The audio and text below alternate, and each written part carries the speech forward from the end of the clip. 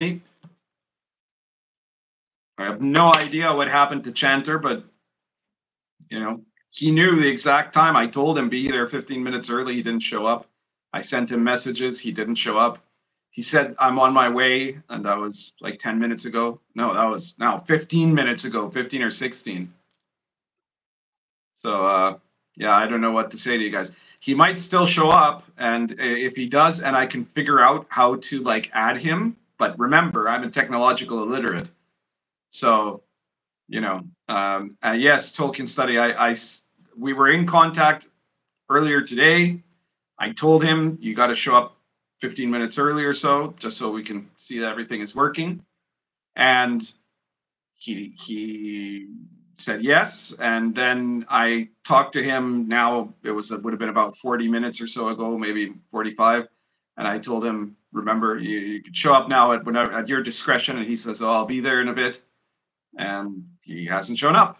So I don't know what the hell happened. Well, you know, he might have mentioned it to me if he was, you know, like he could have sent it to me on Twitter. Yeah, I'm not seeing any Twitter messages. Now, if he sends them to me, I won't be able to see them anyway, but because I do the live stream with my phone. Maybe he freaked out at the last minute, you know, like maybe he looked up my record. Oh no, wait. I think we've got him. Hang on a second. Hang the fuck on here. One moment. Let's see if this works. There you are. Where were you, man? Well, first of all, of course, I'm gonna be completely honest. There's no shame in my game. I had to take a quick deuce, but also the minute I got to hit the X app, I was like, here we go. Hit the link, and all of a sudden I click on the link, and it's like, this is only available on mobile. Oh shit! Yeah, and no shit. So there you go. Twice, you know, 3 times the charm. Yeah, so well, I use then of course, then I got my phone, and of course my phone is like, oh, no problem. You want to use this feature? You got to update. Oh my god! Well, that's why we should have prepared this earlier, maybe. But all right, okay, you're forgiven. It's a justifiable technical mistake there, you know. Technical. I wanted to call it justifiable because it was one of those things. Well, you know, it's like, you know, it's just one of those things. Well, we're here now, but here's the thing. So I plugged in my phone because, of course, because it's now it's on my phone. Now we have to deal with the whole friggin', you know, the notion of my phone needing to be plugged in so it doesn't lose power. Wow. But then we deal with the thing of, I don't know if I've got headphones. Let me see if I've got the headphones. You got a charger or something? Because if you've got a charger, you'll be okay. I mean, if you've got a charger, you can plug it in, right? No, I've got a charger. Then the only thing I was worried about was if we would have feedback or anything, but we don't seem to be having any audio problems. I mean, depends on the quality of your phone, but it sounds pretty much okay here. I think I can hear you anyway, and I'm half deaf, so. Oh, well, can everybody in the chat? Okay. Can everybody in the chat hear CW? Let us know, please. Anyway, I haven't actually even properly started the show, so let me begin the show the proper way.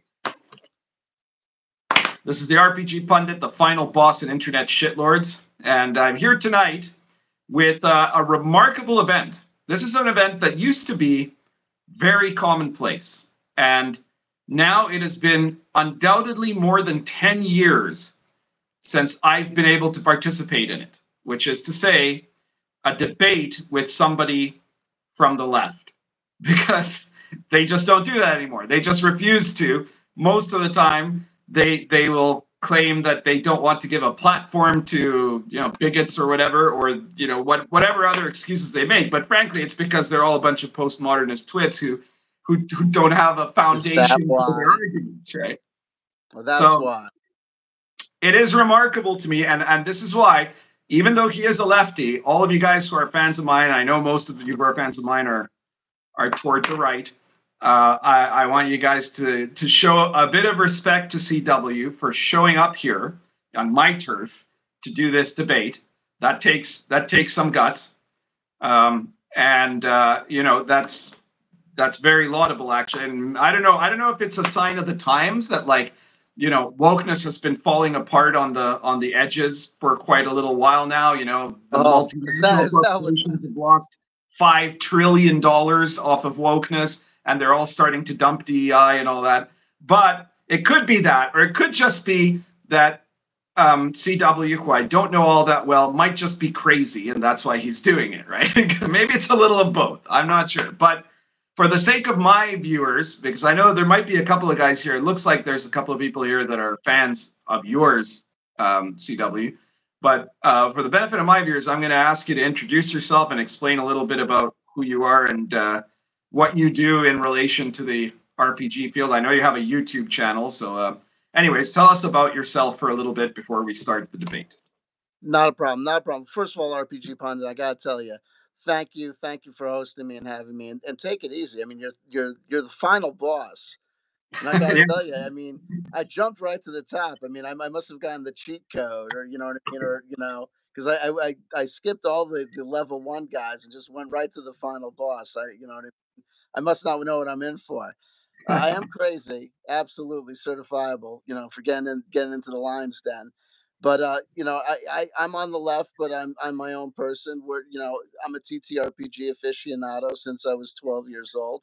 Though I won't claim that I've been, in depth and in the field and followed and participated since that age.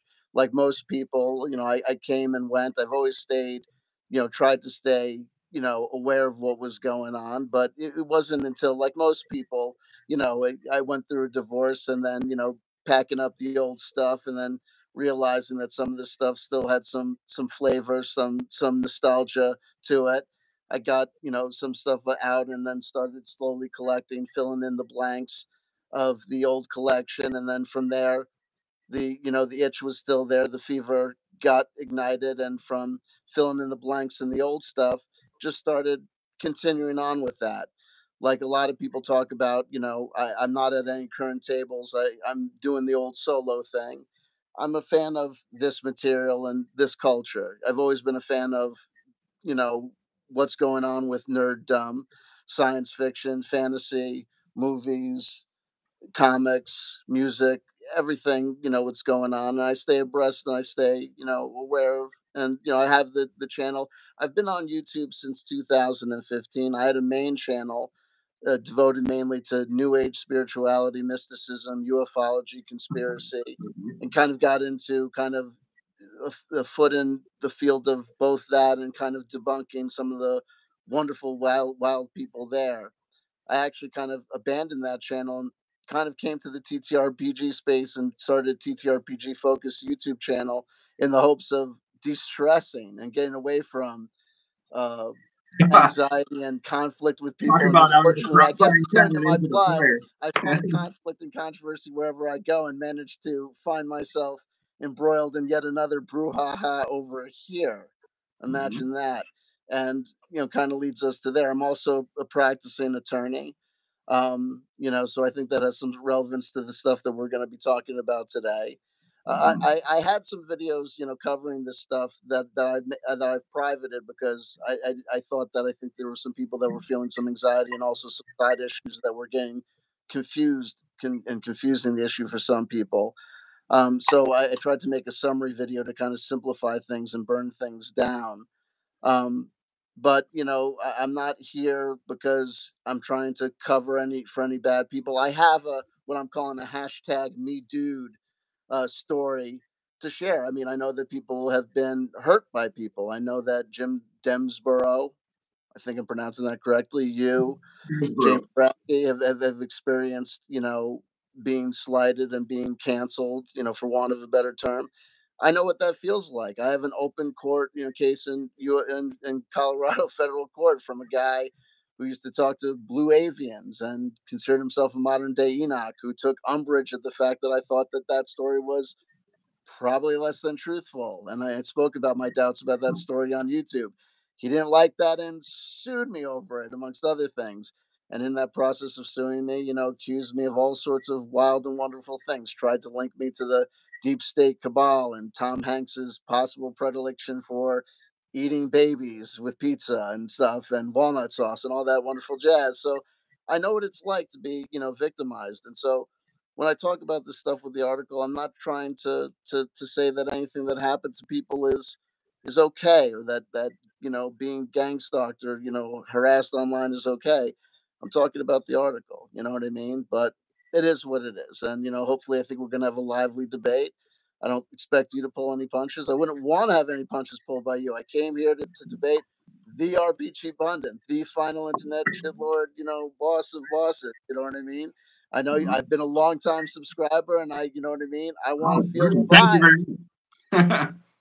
I did not know you were a subscriber, but that's great. Thank you. Oh, absolutely. Long-time fan, long-time subscriber. You know what I mean? I won't say I got any of your stuff. That's just only because the Invisible College, I tend to shop by discount price, and the Invisible College is always never making the cut. You know what I mean? It's on my wish list. Believe you me, it's right up my alley. The most occult authentic RPG ever written. So there you go. That's what I hear. That's what I hear. You know what I mean? Yes, I'm scared. I try to make my products relatively inexpensive, right? Like Lion and Dragon, I think that the soft cover is still only it's less than $20, I think. My publishers pick the prices, but I always try to push them to keep it low, right? But I mean, Invisible College is like 432 pages. So we made it as cheap as we could possibly make it, But even there, you have like soft cover and hardcover options. So anyways, if any of you out there are interested in an occult modern RPG that is OSR and but is based on authentic historical and modern interpretations of magic, check out the Invisible College. All right, so thank you for the opportunity to do that little commercial break there. So CW, you said that you're not currently playing in any gaming groups. Is that correct? Who would have me? Well, have you tried getting into groups online or something like that? I'm not, I got to tell you something. I'm really not interested in playing, online. I tried, there's some, play by post things that I got hooked up with on Discord, but it never got past, round 3 before invariably things would always kind of, S the bed for whatever reason. But I'm really, if it's not happening in real life for me, I'm one of these guys. It's like, if it's not happening. I mean, I always, think about it and stuff, but everything has always been so far. It's this solo thing that seems to be taking over more and more because people are having trouble finding people to play with in real space. And I'm right near New York City, so you'd think it would be easy, but so far not so good. Yeah, I'm in South America and I've got 4 gaming groups going on. So, but then again, I'm the RPG pundit, right? There you go. So do you think we're not in the topic of the debate yet, but I'm always a little bit curious about this when I meet a YouTuber who has a channel that's based on commentating on RPGs. Do you think that there's some kind of potential disconnection involved from you having a YouTube channel about gaming, but you're not actually gaming now? I mean, I know you gamed in the past, right? But right, I don't, because I got to tell you something. I think that with me, I think that I am gaming. Part of my journey with TTRPGs is discovering this, and this has to do with solo gaming. There are people that are gonna say that, well, solo gaming is not gaming. And within the solo gaming community, there are people that have debates about whether or not is prep part of solo gaming, or you only gaming when you're actually, rolling dice. Is a fighting fantasy game book a solo RPG experience, or is that something else? And I got to tell you something. Part of my journey is realizing that if I am getting taken to some other place, if I am leaving my space, if my brain is really working at some other level, when I am even thinking about mechanics with a book, then I'm gaming. Yeah, you're involved in a lot of the stuff with TTRPGs, and my fascination with TTRPG is meta. Like, I have this thing on my channel that I talk about, like a meta RPG, where it's a lot of my concepts about gaming. You talk about the Invisible College. A lot of this stuff, my concepts about TTRPG play dovetail with my concepts of I know that you have a less than forgiving attitude about chaos magic, right? Well, yeah, chaos magic is yeah, I've got some issues with that, but I mean there are some people who do chaos magic that are more legit than others, but yeah. Understandable, but you know, to say this is that I have a Catholic approach to mysticism, and I have a Catholic approach to practice and praxis. So a lot of the times when I think about these things, it's all inclusive, and I try to be as transcendental with my enjoyment and my, you know, meditations as possible. So, you know, I don't try. I'm trying to find out where I'm going with TTRPGs, and so a lot of this is figuring out: do I need a table, or you know, am I at a table already when I'm, you know, getting this, you know, having experiences and trying to figure this stuff out? Even if the experience is going to be, you know, I spent $5,000, $6,000 on TTRPG books, and now we got to throw them in a dump because that was the purpose. We figured out that we don't have any purpose for this stuff. You know what I mean? It's if maybe that was the game. But I understand the question. I think it's a pertinent question to ask. I think it's a pertinent question for me to contemplate and think about. But you know, there are people that think that this is, you know, TTRPG, this is gaming, this is what the game is, and this is not. I mean, and I understand that, and I can I don't have to be combative with it. I can take it on, but I don't, you know, have a problem with that. Yeah. Well, I mean, there's also part of it related to the idea that if you're, I mean, obviously, if you're running the type of YouTube channel where you do live gaming, you kind of need to be gaming, right? But even if, let's say, if it's like my channel, and I think your channel is similar, where I don't do that, but what I do is talk about both the RPG industry and RPG gaming as the practice of it.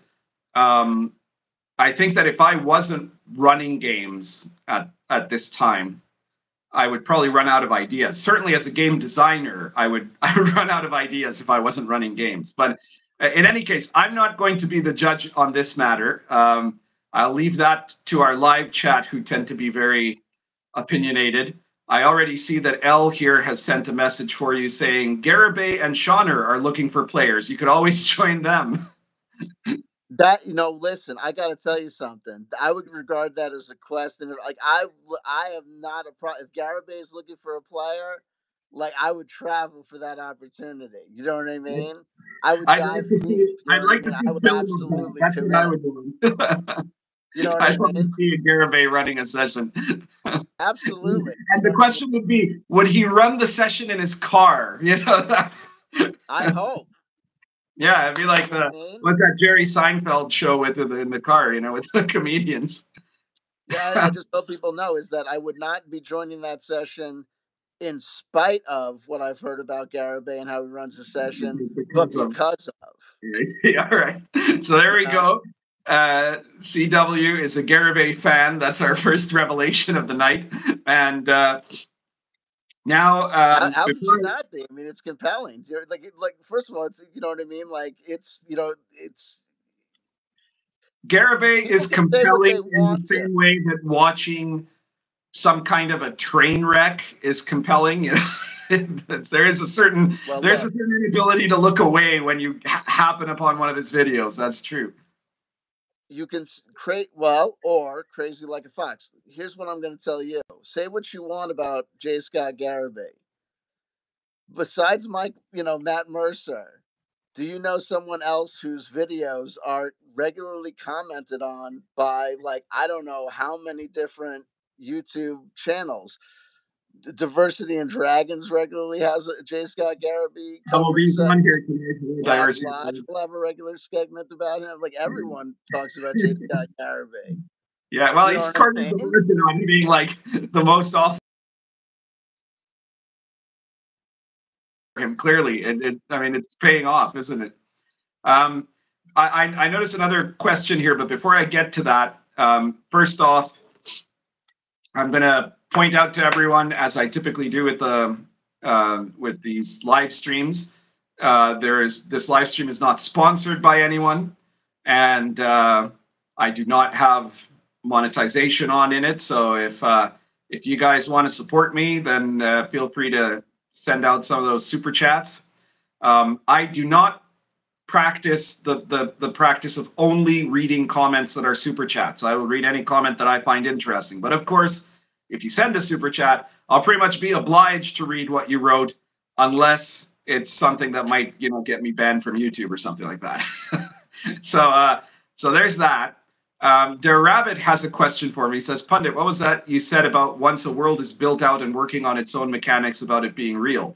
Yeah, well, I guess that if you were listening to what CW was just talking about with the kind of his mystical perspective on gaming, what I'm saying is in some ways it's similar. I can't deny that probably my own hermetic background is part of what leads me to conceive of things in that way, right? Because one of the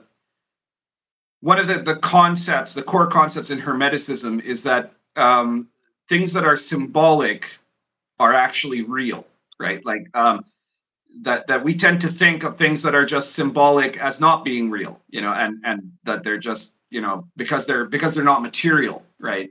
But actually, symbolic things can be incredibly real, and they can affect the world in very real ways, and sometimes in more powerful ways than physical actions can, right? Like think about advertising, for example.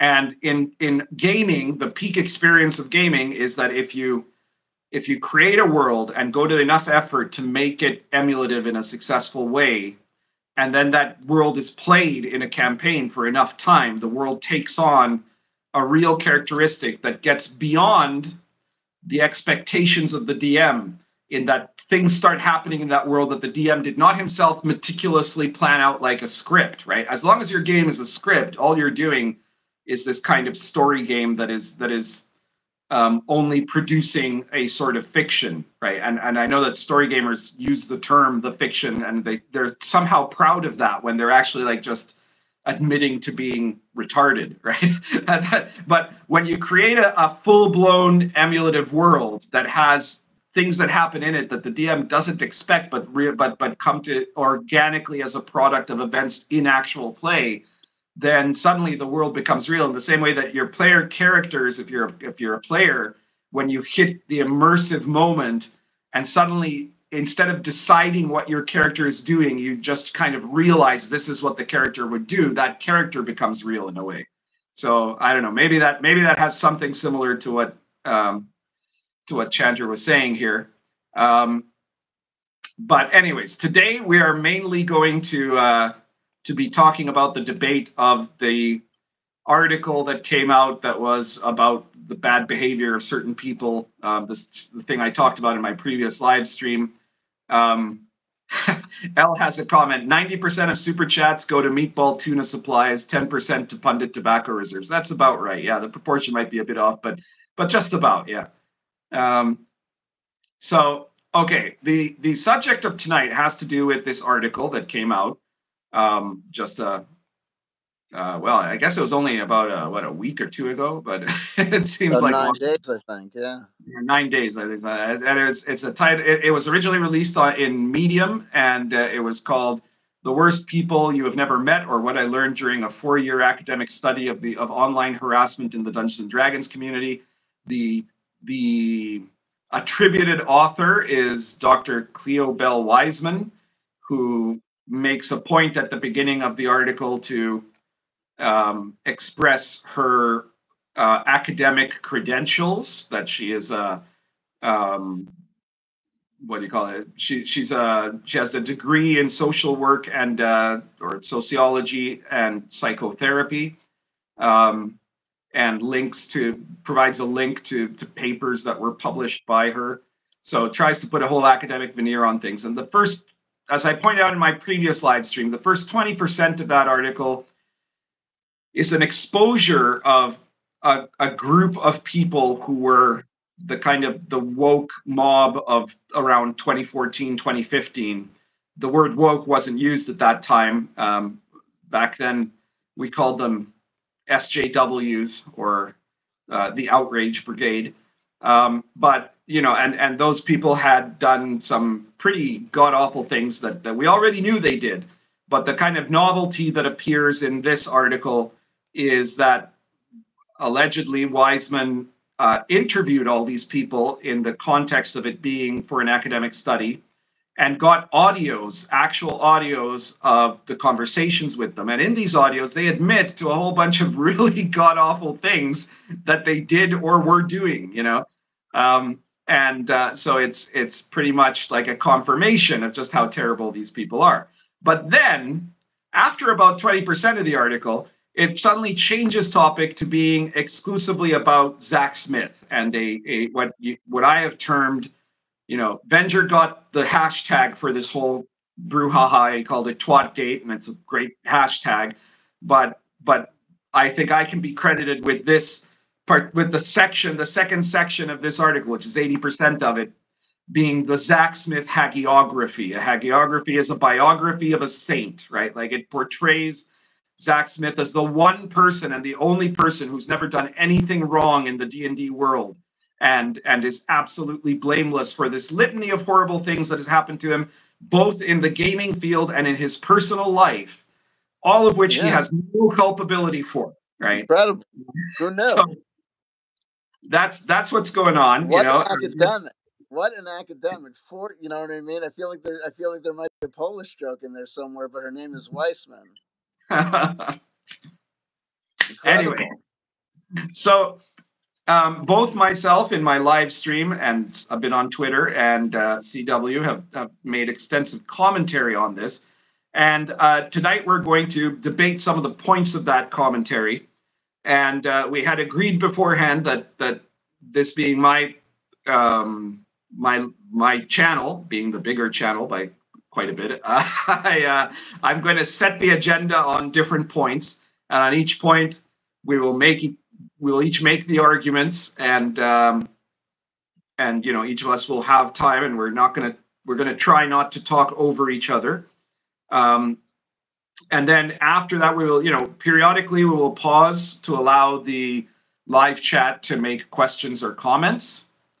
And then after, you know, when I've basically used up all of the talking points that I put in my notes here, then if CW feels that there's some other point he wants to bring up that I did not bring up, he can bring it up and I can do the rebuttal, okay? And I think that's pretty much going to be the format. And obviously, you guys in the chat can make your comments and set up questions that we may or may not answer, depending on if the question you ask has to do with a point that's happening later on. I might leave it for that. And if not, if it's a relevant question, we'll try to answer it. But of course, both myself and CW have the right to not answer any question that we don't want to answer necessarily, right? Tolkien Study says I love his pipe. Well, I guess this might be the first time you're seeing me or one of my videos, but I'm kind of well known for being a pipe smoker. So very much like that quote from Tolkien that every morning I wake up and the first thing that comes into my head is, great, I have another day of smoking pipes. There's a joke there, I'm gonna let it go. All right. So the first thing I'd want to point out is something a bit meta, but it's related to the videos that you made, the live streams that you made, and it's that in your live streams, you particularly focused on Grim Jim. Sure. Those of you who are in the chat who saw the earlier episodes of Inappropriate Characters know that Grim Jim was one of my co-hosts on Inappropriate Characters for the first couple of years of that show. I've known him way longer than that because, of course, he was part of the OSR for a very long time, and he was one of the people who was very heavily targeted by many of the bad actors that are called out in this article. And Grim Jim jumped into the fray of talking about this article with a lot of gusto. His opinion, and I know this because I've talked to him behind the scenes, is that obviously whatever else might be imperfect about the article, the damnation of these people that did so much wrong to him and to several others of us makes it worthwhile. Now, in in your videos, you have, at one point, you have essentially accused him of being a co-conspirator and having been like in on it, right? Like having been involved in all of this. And I would have to point out to you that I can say from direct experience that I really don't think that's true, because when the article first came out, one of the first people that I talked about it with, I mean, I talked about it with various people, with him, with Alex Macris, with Venger, and other people too. One of the first things that I did was talk to him, and at that time he really had no idea where it came from or what it was or any of that, you know. But he was an early booster of it. Now, you claimed that, including in your most recent video where you just kind of summarized the other videos that you've now privated, that he was in essence the publisher of this. But I mean, factually, in a very, very direct factual form, that is not true, because it was first published on Medium, and then it was taken down very quickly. I think in less than 36 hours of being on there, it was gone. And then it was put up in an archive form, and that archive form didn't have the audios, but then somebody else put up the audios so that they could once again be heard in a different site. And I was left kind of wondering, you know, because of the videos that you did. So I got back to Grim Jim today, and he's confirmed to me that he was not the guy that put that up on the archive, and he was not the guy that put the audios up either.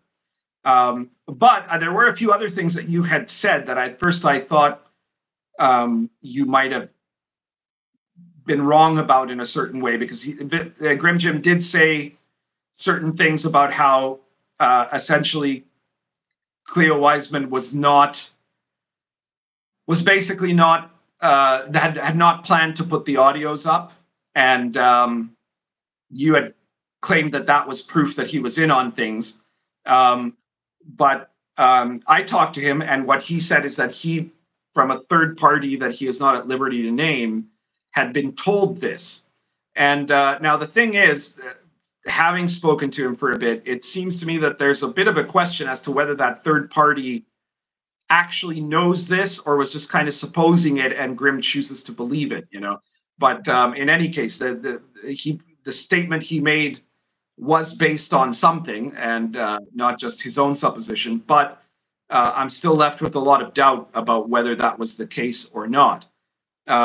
He also has heard from this same source about something he said and that you repeated in your videos, which is that Cleo Wiseman, who never had a very big internet presence, but basically drops off the face of the earth sometime around 2022, that Cleo Wiseman is suffering from cancer. Now, he heard this from that same source. And from the conversation with him, it sort of sounded to me like that source, though, was not from the people that wrote or published the article, but rather from somebody who is connected to, and this is probably why they want to stay anonymous, but is connected to one of the people that got burned by this article, i.e., you know, Hill or Fiona Geist or Patrick Stewart or one of those, you know, maybe Patrick Stewart or Hugh Scogan, I don't know who, but one of them. But in any case, I wanted, first of all, to make a defense of Grim Jim, in that I think that you're definitely wrong about him being in direct contact with the people who actually published this article and may or may not have authored it. Okay, because for starters, Grim Jim, Zach doesn't talk to him. He's got him blocked, I think. You know, like he has most of us. But okay, you can respond to this in whatever way you want to. Are you still with us? Uh-oh. I think he froze. All right, let's wait a moment to see if he's back. This is a bad moment for him to have frozen up on us. You guys can hear me, right? Am I still with you? Anyone? I hope I'm not the one that froze. Now, I can see myself moving, I think. Okay, you guys can hear me, but it does appear that Chanter is frozen up on us here. So, all right, let me take a look at the comments while we wait to see if he reconnects. I hope he reconnects. Otherwise, this was the shortest debate of all time. Oh, and now he's dropped. All right, let's see if he comes back.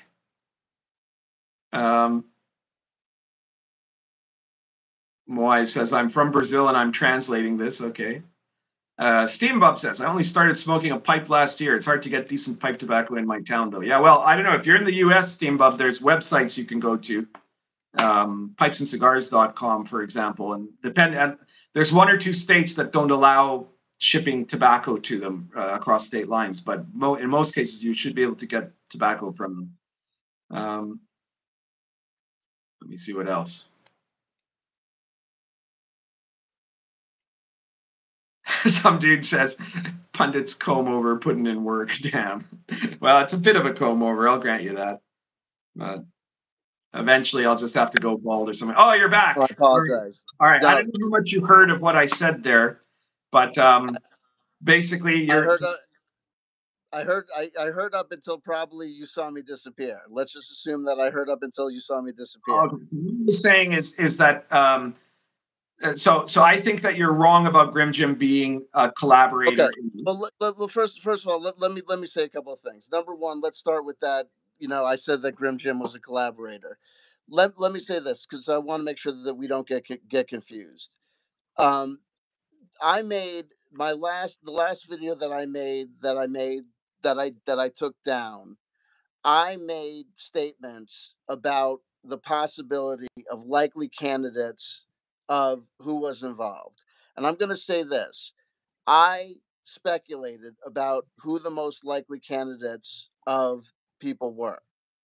And I made it in a very strong way. And I'm not saying that you are out of bounds for suggesting that I said that Grim Jim was involved or was a player, because I made the suggestion strongly that he was a likely candidate.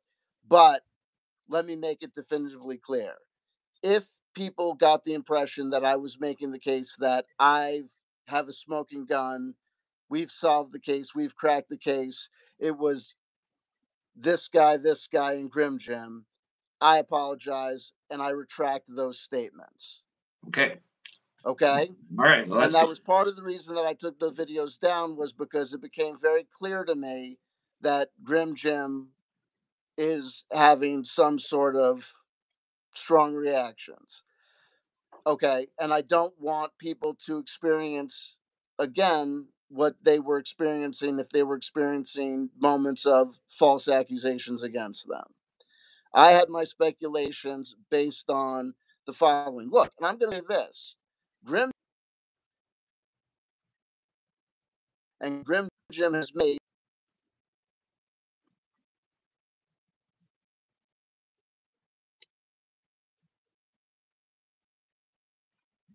statements like, if you had gotten an anonymous email, Grim, you know, you should know that maybe someone, and I've said things like, I think sometimes I've said things like, use terms of art in the conspiracy theory world like useful idiot and patsy that may have activated him and made him say things that I think that maybe he thought was making it better, that made it worse. Because I would say things like, maybe you got an anonymous email from someone who knew that you would be a good patsy or useful idiot, that you would just get so impassioned about this that you would run with it. And the next day he would say, well, you know, there's some people have suggested that maybe I'll just go on an anonymous email. I didn't.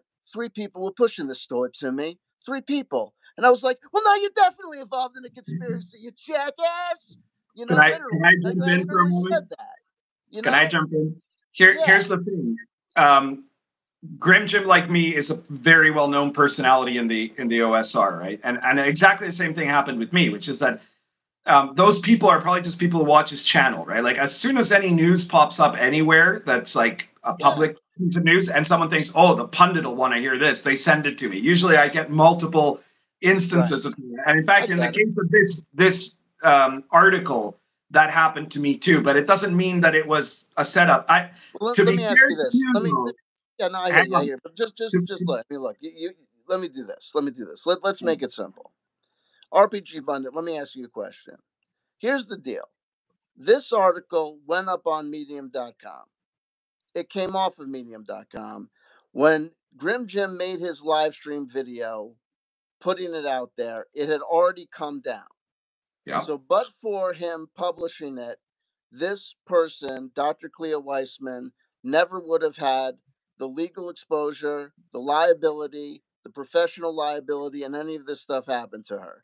See, no one came out and published this article or talked about this article being on Medium or published this archive, but for him. But for his actions, none of this stuff would have come out. Now, here's the other thing. I don't know who he's talking to, but since this article has come out, he has made statements. He has said the audio was included without the doctor's permission. He said the doctor never intended the article to go up. He has said there was an editor involved who may have changed some of the material. He said there is a tonal shift in the second half. He has said the audio was not to be included. The author has advanced. He keeps on saying stuff that indicates that he has more knowledge about intimate knowledge about this article, its creation, and how it came out. So when I say this stuff, it's not like I want him to be involved or I want this information to be coming from him. But I'm talking about it as if it's coming from him because it's coming from him.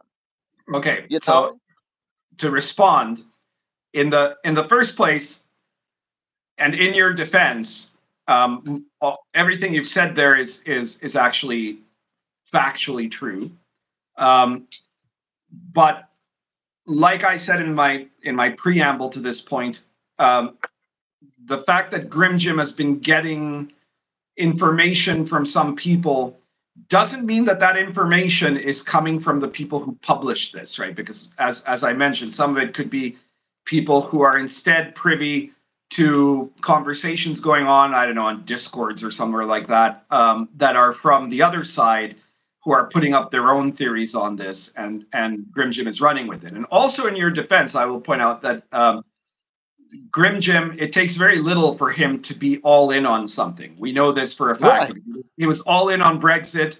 He was all in on COVID fanaticism. You know, he was in on, on Remain in Brexit, right? And in being pro-vax in the COVID thing. And he was just to the point of fanaticism. He's running with it until death, right? Like that's his way of doing things, right? To the point that he was, he jumped off of inappropriate characters because of our differences in our opinions about how world governments were handling COVID, right? Right. Well, look. Here's the thing. Again, like if I'm making suggestions like he's involved, and I'm not trying to say that he's involved, but what I'm saying is that he is making affirmative statements that seem to indicate, or would lead one to believe, that he's got intimate knowledge about what's happening with Dr. Clea Weissman. And when he says the audio was not to be included and all this stuff, if he doesn't, like, that's why I say things like, Grim Jim, come on, talk to me. Because if he would tell me or tell other people or answer questions about what's going on with this stuff, then we would have answers. And I understand that you're friends with him, but it's like this. It's like, look, I like Grim Jim. I have no desire to see him embroiled or in trouble. I have no desire to have him be, involved in this. I would have loved it if I was Sharon, if I could turn back time, I would have him never have gotten involved in this. I would have him have gotten an anonymous email that this article had gone up and been taken down, and have him seen it and gone, well, if the article was taken down, or read it and have had the presence of mind like you and I did to say, this is a crazy article. This is no way this was written by a licensed certified licensed psychotherapist. There's something kooky, or maybe have just had the presence of mind to reach out to someone like you to say, what do you think about this? So, or some other, former he academic. Did talk with me about it, but he never listens to me. That's the problem. Oh, Jesus. You know what I mean? Because look, it is what it is. But regarding the point you make, that if he hadn't, when you say publish, I think what you really mean is publicized this this Oh, article. yeah. But no. But when I say publish, I mean publish. Look, he published. When I say published, I mean this. Look, I mean you testify as to what he told you. But I can tell you this. In his updates, he uses the royal we. He says he says specifically in regards to the audio, he says we retrieved the audio. I can tell you that. I would certify today to a court that he used the royal we. We retrieved the audio. Yeah, but Now, he means that's just language. That's a person's use of language, and that doesn't mean he means I'm not going to people hold them to it. in the OSR retrieved the audio, because this is the thing. Yeah. Look, like I said, I'm not here trying to make the article. The article was archived, right? And it was there. And at or near the same time that Grim Jim did his first video on it, there was already a thread about it on the RPG site, right? There was threads about it on Reddit that were later, I think, blocked because, of course, any mention of Zak is banned on Reddit, which is one of the things that are arguably unjust that happened to Zak, right? And so the fact that it's an article defending Zak still doesn't, still is going to get banned on Reddit because they're just determined that he's damnatio memoria, right? But so this stuff would have come out anyways, right? Now, without a doubt, Grim Jim was a big booster of it because, again, out of everybody that was attacked by these people, and I think there were 4 of us who were attacked in very big ways by all of these people that are mentioned there, which is to say him and Zak, James, Raggy, and myself, right? He's the most sensitive of all of them, and he himself said it led him to, suicidal thoughts and everything. He suffers from depression. None of this is private business because he's talked about it many times. And so for him, he's still to this today, as of my conversation with today, he says that whatever problems the article has, it is nevertheless vindicated by the fact that it exposes the awfulness of these people, right? And so that all of that is fair, but I don't think it's accurate to say that if Grim Jim hadn't done a video that it wouldn't have continued to be talked about, because inevitably I would have done a video about it. Venger would have done his little video about it. Maybe Diversity and Dragons, I don't know. Look, if you had been sent the archive, if my timeline is incorrect, if I am incorrect about his YouTube video being the source of the dissemination of the archive, and it had been on other places or had been sent to other places, if I'm factually incorrect, I'm not above admitting to being factually incorrect. I'm not above being corrected, and I'm not above retracted statements. I'm about I'm not so soft skinned that I'm above correcting myself or having the factual record corrected. I want an accurate historical record, and I don't want anyone to be damned. I've made the statements that I've made, and when I made the reformed video today, it was to take out passion and stuff that would have confused things, and to provide clarity. If there's more clarity to be had about something, then I want that clarity to be introduced. And I'm not going to let my ego stand in the way to be corrected. Honestly, in the live chat, L says N-World had a thread before Grim made his video, and Shark points out that Tenkar did videos about it, and Tenkar would have inevitably done those videos because that's what he does.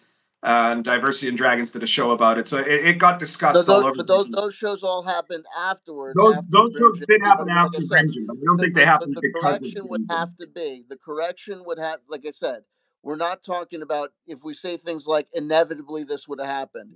If I'm saying that the moral and ethical harm happened when Grim Jim broke this story after this person had done this, retracted it off Medium, and then it was archived by people. And like I'm saying, part of this is about the fact that Grim Jim in his statements is making the case that he is in intimate contact I know there's speculation that you're putting forward that he's getting these contacts from other people that may not be people that are the people involved. But what I'm telling you is this: look, Jeff Rentz is connected to Zak S. Zak S is connected to Jeff Rentz, and Grim Jim is intimately connected to both of those people through this playing games with porn stars collective that they have. They are. Well, no, I mean, he's got his own. It is. Grim Jim has his own show, which is in some ways, I guess it could have been inspired by Zak's. Okay, then, like I said, I'm not above correction. I'm not above correction. They're two different environments completely, and like I said, Zak does not get along with Grim Jim these days, nor with me, nor with Jim Raggy, nor with Alexander Macris. Right? He's burned all of his bridges, and that was one of the things I think I commented it on one of your videos or something that, or on Twitter, that I think you have a very exaggerated opinion of the current popularity of Zak S among the anti-Woko SR, right? Because he's basically burned us all in some way or another, you know. Listen, I have a very exaggerated opinion. Look, like I said, you know, there are things that, but that, you know, but part of that is this, is that like when I talk about the relevance of it, look, if I'm like I said, I'm not above correction. If things that need to be corrected, but it's also this. We talk about the harm that could be done to this Dr. Cleo Weissman. Regardless of whether or not it happened before this or before that, Grim Jim made the decision to make his video knowing that Dr. Cleo Weissman had already taken down her article. Meaning that what anyone who covers this, knowing that Dr. Cleo Weissman has acted affirmatively to say in some way, shape, or form that she's disavowed the work. And especially because at this point, Dr. Grim Jim has said that he seems to be of the knowledge that Dr. Cleo Weissman never intended the article to ever go up. He said that as well. Well, I mean, I think we can have a supposition that Cleo Weissman didn't want the article to remain or something like that, but we can't even be really sure of that, can we? Because we don't know. We don't know who put up the article on Medium. We don't know who took it down, right? Right. We don't know if Cleo Weissman is even aware that this article exists technically, right? Like, we're not sure about that, right? But we don't know if Cleo Weissman is alive, to be honest. Not sure. But I would say is that anyone who's not sure of those things really has a moral and ethical charge not to have the article up and not to be publishing it. Well, I've got a question. Yeah, I got a question for you as a lawyer that you might be able to answer in the context of American jurisprudence. I may or may not, and I may refrain from answering that because as a lawyer, you hit me with it. I'll take it, right? But if Cleo wrote this herself, put it up, right? We can agree that there are ethical violations that she would have committed that could threaten her license as a psychotherapist, for example, right? But let's say that she didn't write it. She had nothing, like she might have done the research or something, but let's say that she had no knowledge that this article was written and then published. Someone published it using her name.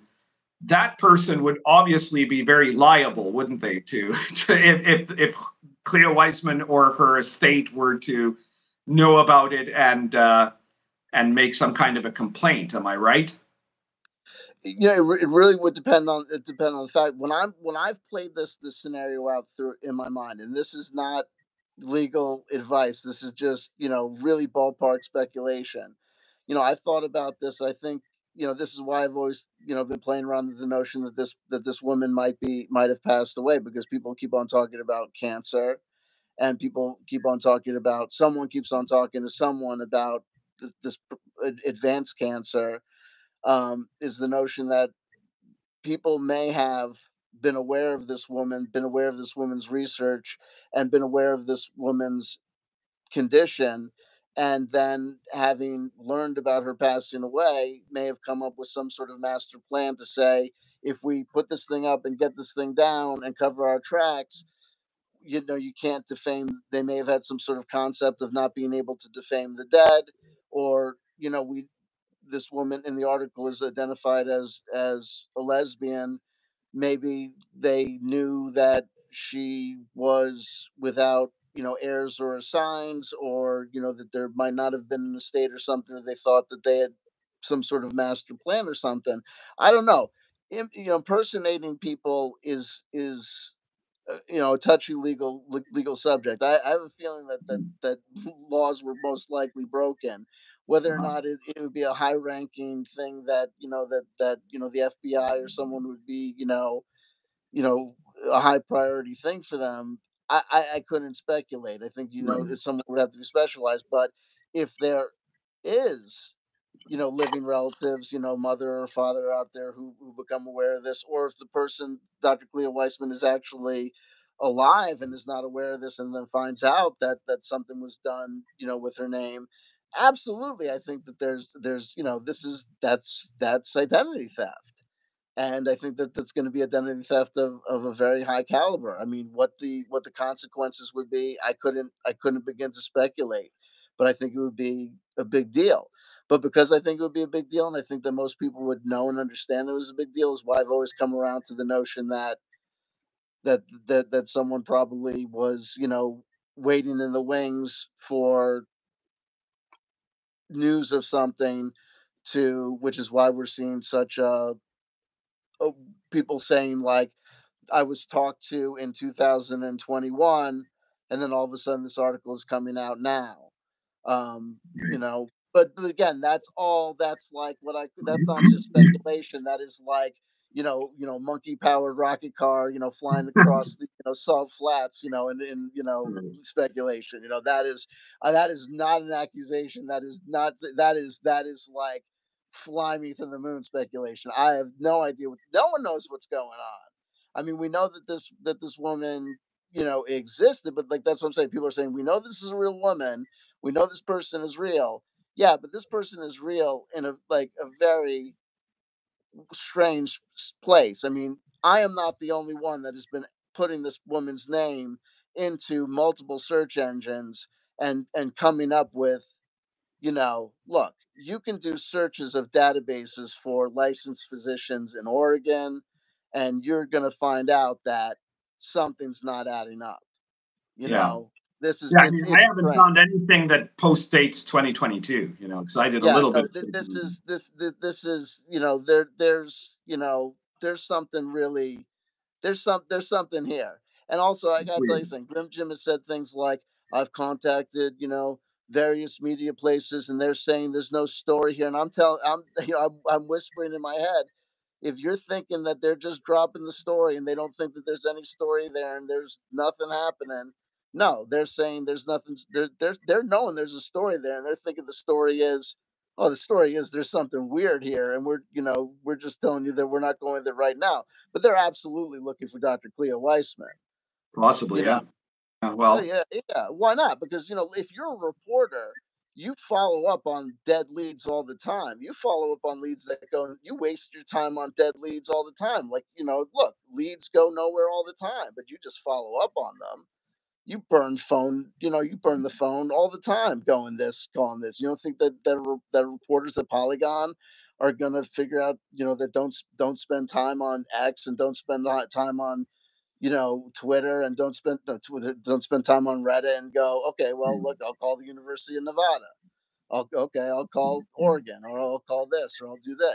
They'll, or maybe not, or maybe, we're just, the people obsessed enough to go, oh, maybe there's something here. Look, if there's 9,000 views for Neckbeardia, and there's 9,000 views for Grim Jim, and there's 2,000 views over here and 2,000 views over here, you got to figure that, look, Linda Codega's got to be doing something today. You know what I mean? I don't know.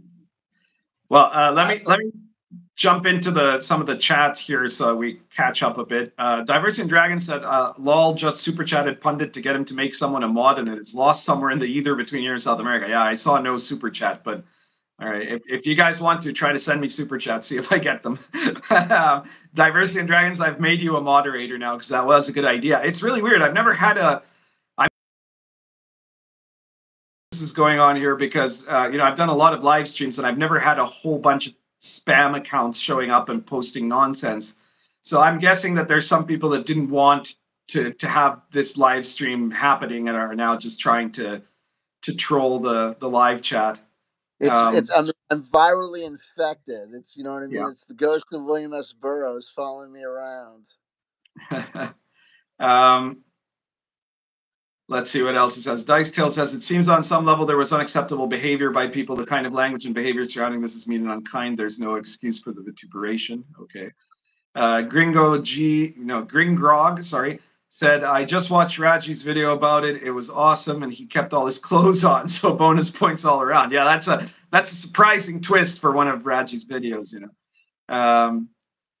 Still, Angolia says Diversity in Dragons is an alt-right psychopath. Let's see what else. Space Roadie says, what has Chanter written? I don't know if you have actually written any RPG products yet. No, I'm the one guy. Right. Yeah, see, normally, because I think some of my viewers might be a little bit confused here, because I do have guests that come on like inappropriate characters or something like that. You're actually the first person I've ever had as a guest on my channel on one of my live streams. But you know, on inappropriate characters and things like that, I usually have people who produce game products or very well-known YouTubers like Diversity in Dragons or something like that. But in this case, you got an instant golden ticket to be on my channel just because you're the one guy on the other side who was like looking for someone to debate, you know. And it's like I said, it's been ages since that happened. And for what it's worth, if you go to my main channel, CW Chanter, I do have just south of 5,000 subscribers there, and I used to have more than 5,000 subscribers. So it's not like I'm an unknown quality on YouTube. So you don't have to feel like you got punked by some liberal nobody. It just has I don't feel that way. I knew what I was getting into. But you know, the opportunity to have a debate is something that I have sorely missed as the left has stopped wanting to have debates. Let's see what else we've got here. Eye of Braille says, of course, people in TTRPGs are being awful to each other and making false accusations. They're woke. That's like saying aerobic fans are wearing leotards and going for a run. Joe Zemaitis says, James Raji, thank you for Carcosa. I can't find anything on G. McKinney. Tolkien Study says, I think that's one of your fans, says E.J. Chanter looks like the devil from the tarot. It's just the beard. That's what you think. L says, what about Olivia Hill's comments and tweets on the article, Pundit? Well, you know, I'll kind of get into that in a bit, but it is funny. It's like old school day or something, because like most of the people, one of the interesting things about this article is that most of the people who are exposed in this article are people who were incredibly influential back in the days where most of the tabletop RPG conversation was happening on Google+. They had enormous power. I mean, they literally, they canceled Grim Jim. They canceled Zak, you know, a couple of years later. They tried very, very hard to destroy Lamentations of the Flame Princess as a company. They went after me, but they couldn't touch me, but you know, and then they all vanished basically because they were replaced by other people who are in some ways worse, that were the people who, because all of them were huge, they were huge boosters of 4th edition, because 4th edition D&D was inspired by story gaming theory, and they hated 5th edition. You're the only guy I've ever heard say that. You know, I've always heard everyone say that 4th edition is basically a World of Warcraft, it's not tabletop battle simulator. You're the only person I've ever heard it. I almost fell out of my chair when I was watching your live chat, and you said that it was a story game. Yeah, no, it's not a story game. It's based on the GNS theory that was popular in the Forge, which was the creator of story games, which argues that RPGs that try to do everything are incoherent. So an RPG should only do one thing, which is either to like tell a story, or to be a war game, basically, or to be like a kind of travel log in an open world, right? And so that was the theory that was applied to 4th edition. It was saying, let's focus it on being this kind of game that's focused on just the gamist aspects of it, is what they called it, right? And that's why I predicted when 4E came out that it would lose 2/3 of its market value, right? And it did. And that's why I was hired as a consultant on 5th edition. And 5th edition is based on the opposite of that, on my theories, you know? So that's why it became such a success. Okay, we got a super chat here from Charles Anderson for $5. So the super chats do work. I don't know what the hell happened to that one that Double D sent. And his super chat is asking you, Chanter, for tabletop RPGs. What is your preferred genre? You know, I mean, wait, like as far as like, you know, like high fantasy or science fiction or anything like that. I would say, I mean, what are the RPGs you enjoy playing? Well, I mean, like I'm one of these things. Like I'm an avid collector of TTRPGs, so I really just, you know, I'm always going for, and I consider myself kind of like, it's almost like a historian kind of aspect of it. So my whole thing is I'm very into this thing about nostalgia loops, and really thinking about the way that time and cycles reiterate upon themselves, and how things come back. So I've been really into, for the last couple of years, thinking about how things, you know, come back. So like for 2023, I've been looking a lot at like, you know, 3.5, and thinking about how 2003, you know, was coming back. So I spent a lot of time thinking about the, you know, the D20 system and stuff, and how that was. So I was looking a lot at, you know, Dungeons and Dragons 2.0, and you know, third edition and 3.5. But I've been really into also looking at, otherwise, you know, the Cipher system. I'm a huge fan of Monty Cook, and you know, his games. So I look a lot at like you know, the Cipher system games that I like Numenera, and the Strange, you know, because I just liked the way that that stuff ended up playing into kind of, you know, my theories about genres and stuff intermixing, and layers of time, you know, interacting with each other. It just kind of worked because that stuff came out in 2013, which was like 10 years, you know, ago last year, and stuff. And The Strange came out in 2014. But lately, I've been looking a lot at, for whatever reason, Pathfinder for Savage Worlds. That's what I've been looking at a lot, and I've been, you know, looking at that stuff. Interesting stuff. It's just, you know, stuff like that. But I tend to, you know, go around a lot. I don't really like have favorites. I really study things, and I'm really also a lot of times spending times thinking about how things work historically. You know, so I'm looking at now, like thinking a lot about how the 10th anniversary of 5th edition is going to be coming around, and how that interacts with the 50th anniversary of Dungeons and Dragons, and how all these things are kind of culminating. And I look a lot at Dungeons and Dragons because it is this kind of nostalgia loop machine, how it's kind of become this perennial entity. And despite the fact that these editions are really completely separate games, yet this meta concept of Dungeons and Dragons ties it all in together. It's like Disney in a lot of ways. It's like baseball in America. It's just this cultural thing, and how people can't really shake it, and how universally it's always been this number one kind of thing. And no matter how people can debate that, even when it's can at times be the most inferior thing on the block, yet you can tell people you'd be better off playing this game, you'd be better off playing this game. People won't stop playing the thing with the brand name on it that says this thing. And it is what it is. And it becomes everything, the debates around Hasbro, the debates around Wizards of the Coast, and the history of the different people and the different designers, and how the different designers come in and out. Like we mentioned the name Monty Cook. We can name, you know, guys like, you know, Jonathan Tweet, you know, and stuff.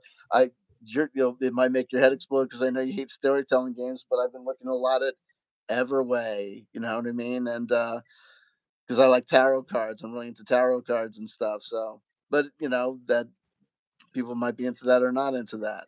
It is what it is. All right. So we got another super chat from Diversity and Dragons for $5. He says, "Oh, I guess it does work." All right. From L, he says, does this mean that Justin Alexander can be charged with defaming the dead Janelle Jacques for his publisher causing Xandering the Dragon? For those of you who aren't aware of this, Justin Alexander, the Alexandrian, who is an absolute piece of human garbage, he's been one of these. He's one of these people. He could have been in this article, right? Like, he has for years made the completely unfounded accusation that I am a self-avowed white supremacist, you know, which I am not, and that's all it takes to break that claim, right? And you know, he's just trash, and now he's been caught in his own little scandal because you know, he had long ago done a blog entry praising Jacques' work in the Caverns of Thracia and talked about Jacques-ing the dungeon. But as soon as Jacques died, he changed that term to Xandering the dungeon, as in naming it after himself. And he went even back to the original blog post and changed it to be about himself. So I don't think he can be charged with defamation, but I do think that, you know, he is essentially engaging in the erasure of a trans person, which is, in his neck of the woods, a horrific crime to commit, right? So I think everybody should take note of that anytime they cross paths with the Alexandrian and point out that he's a transphobe TERF engaged in the erasure of a deceased trans person who was in fact a huge contributor to the hobby. Oh, another super chat from Zen Gunman. I came here expecting a train wreck, and I'm glad to have been proven wrong. Kudos to you both. Also, R.I.P. Janelle. The hood lost a real one. Well, Jacques was enormously influential in a lot of early D&D works. That's for sure. And I guess I don't mean to interrupt you, but it had nothing. It would have nothing to do with being, you know, like, you know, a TERF. You know, it had nothing to do with, you know, being you know, a feminist only, you know, biological feminist only, you know, anything like that. But I mean, I don't really know if it has anything to do. What he did was just, you know, in extremely poor taste. And I think that his argument that his publishers leaned on him to do it, I think, you know, holds no water, because we all know that, you know, people publish, you know, chess books, people publish, you know, books on card games and stuff, and make ample reference to historical plays that contain the names of past players, that, you know, contain the names and references to older players and stuff. So the notion that he couldn't have called it Jacques-ing in the dungeon, you know, and kept that name is ridiculous. Jacques' widow has come out and said it should still be called Jacques-ing the dungeon, right? So he's done. Yeah, that guy's done, I think. I'm sorry, but, you know, he is finished. Tolkien Study says, I want to read The Invisible College. All right, publishing here for the publicizing The Invisible College here. It's a fantastic game. If you want a modern occultism game that you can run in many different ways, you know, you can run it as a kind of secret agent sort of game. You can run it as an investigative game. And it doesn't have, like, almost all modern occult games are just Cthulhu Mythos stuff. And that's so overdone. You know, this is based on, like, actual historical sources of magic and things like that, you know, Goetic demons and the Enochians, and even all of the weird secret societies that are in the game are at least inspired by some real life element, though most of them are fairly exaggerated for obvious reasons. So be sure to check that out, The Invisible College. You can get that on DriveThru or Amazon. So yeah, Tolkien, it is on Amazon. You can get it on Amazon. Let's see what else we've got here. Diversity and Dragon says, being called an alt-right psychopath from a try-hard loser like Elle is a badge of honor. Let's see what else we've got here. Scott Becker says, you would think someone would have done background checks to find relatives and track this down. I'm guessing about Cleo Wiseman. Well, I'm guessing that, like, that's the thing. Inevitably, somebody's going to do that. Right. And then, and then we'll know. Right. Like, I mean, at first, when this came out, some people were saying, well, the audios are just AI. But then some of the people that were actually targeted by this article jumped out and admitted that they did the audios. They claimed that, you know, they were in some way tricked into doing it. But they all admitted that it was, well, not all of them, but enough of them that it's pretty obvious that they were real, you know, admitted that it was true. But I mean, look, I mean, I gotta tell you something in regards to the audio. I mean, people keep on saying that this audio is like some smoking gun stuff. I was listening to the audio before and I took notes. This audio, people are saying that the people go on saying like we got this audio of people admitting to this stuff. I took notes in all the audio segments. I mean, these audio, it's like they're nothing burgers. I mean, you have one person. The most thing that I think you could say is you've got one person saying something that it sounds legitimately kind of really bad. This Fiona Geist, who says that this pretty much damning statement about her, where she says that she's was going to go after James Raggy and buy his stuff wholesale at his when he goes bankrupt at his estate or whatever. Well, Fiona, so there, like that's Fiona Geist and Fiona whatever. I Geist, don't know her from Adam. yeah, That's her admitting to that.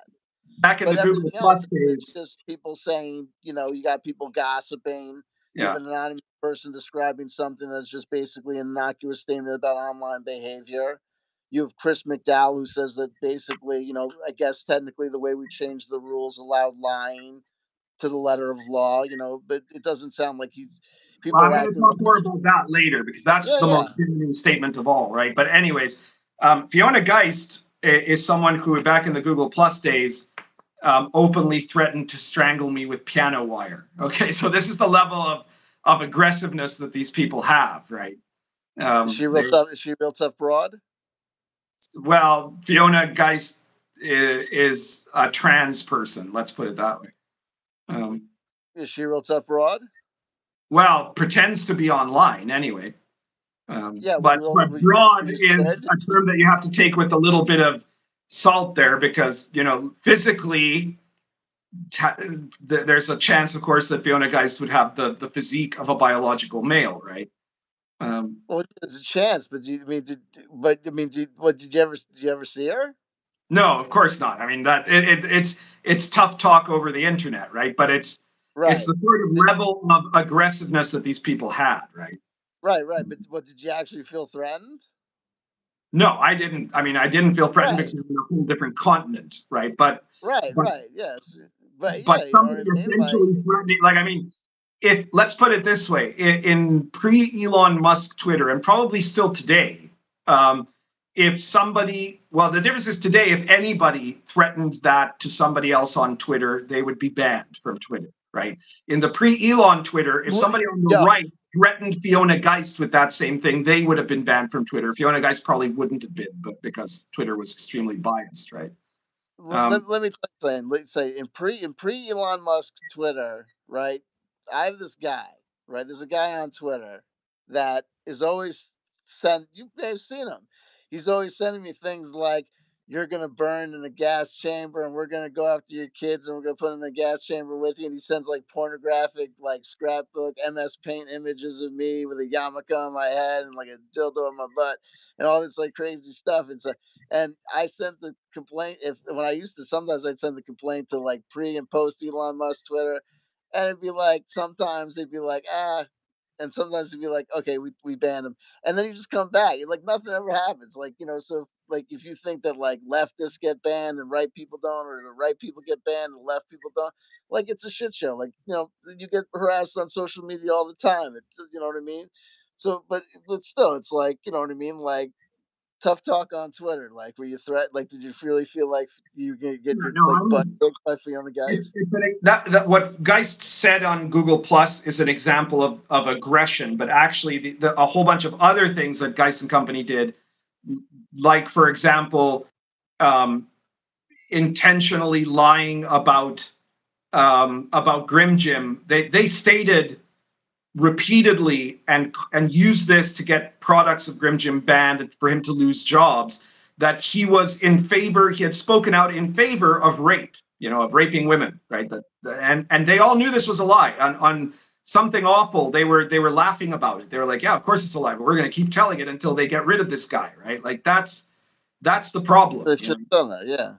But I mean, one thing, like like I'm not saying like, and I don't mean to make light of it. Like first, I mean, well, the thing is this. Like I always say this is that like, I mean, like the internet is like a full contact sport. We wish it wasn't, but it is. Like whatever. Like if Grim Jim had people do an organized thing, like I said, people have did organize campaigns to try and get BS complaints sent to the New Jersey State Bar Association about me.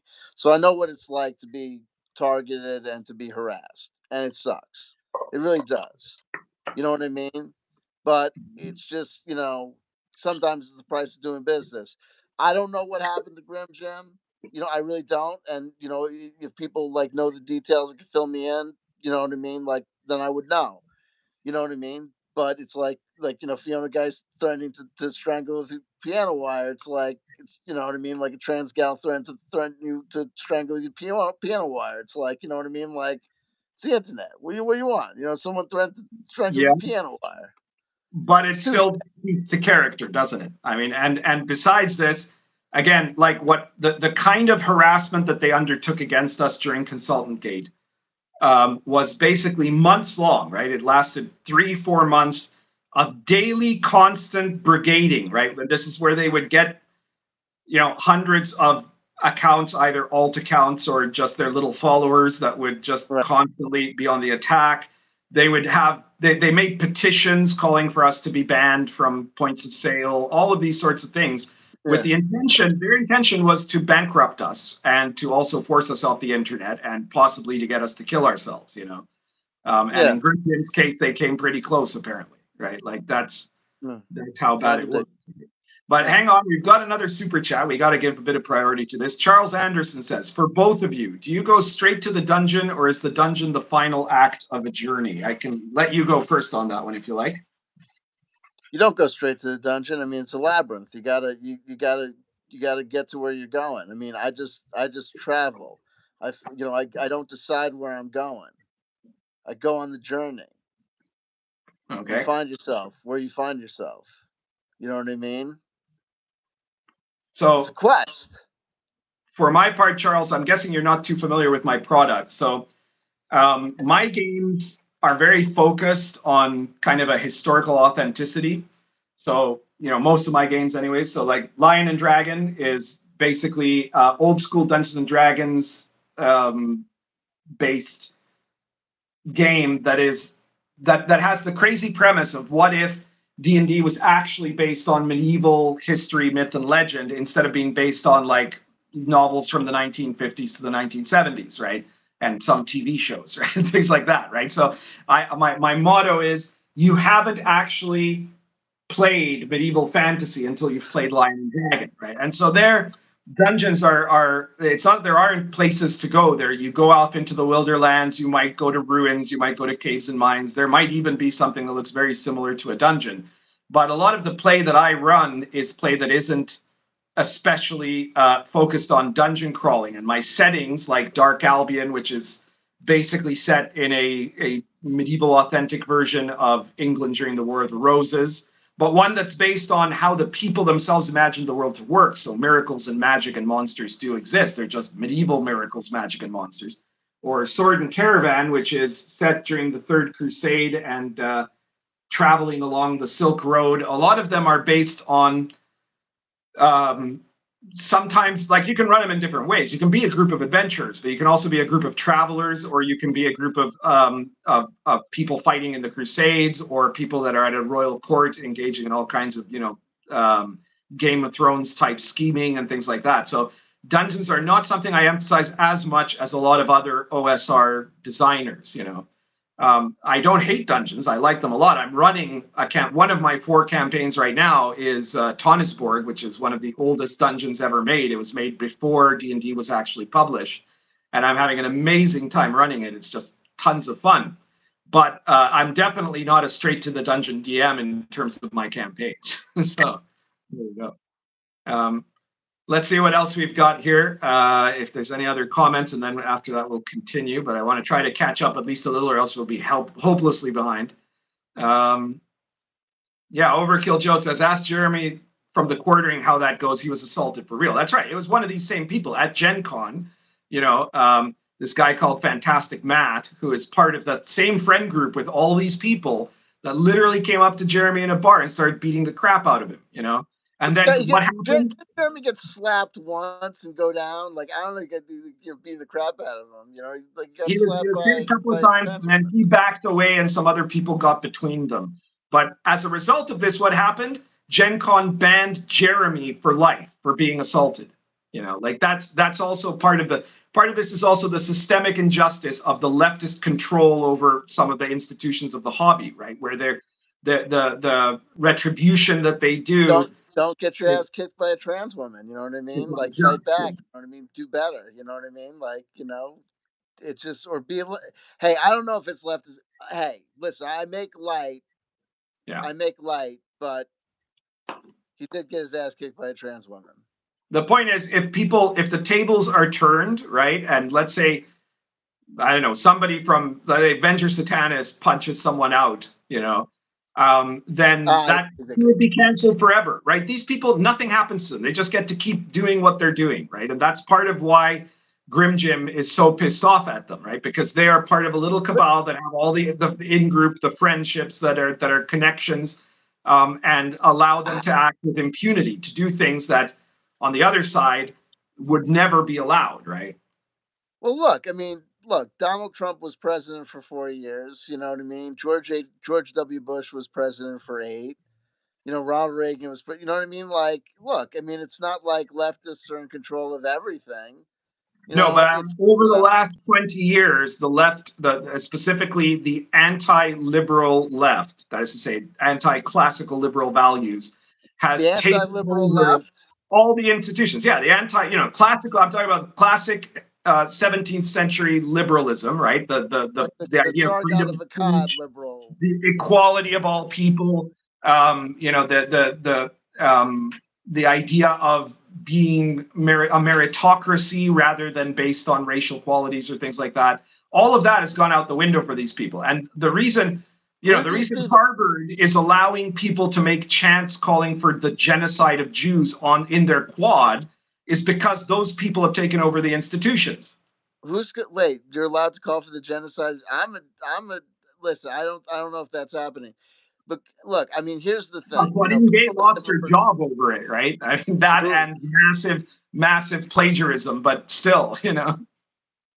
Look, I gotta tell you something. Unfortunately, here's where we've reached the point in our society, and it's like kind of like West. It's like in America and Canada, in Great Britain, you know, in Germany and France. We've reached almost like a post-truth society where the divide between people has become so great, where we've become so addicted to spin, where we can look at the same information, we can come to such different conclusions. It's like surreal. You know, I'm half Jewish and half Puerto Rican, but I was raised, you know, basically culturally Jew. But I can tell you, even as a Jew, I look at Israel and I can identify it as an apartheid state. Oh, shit. Look, it is what it is.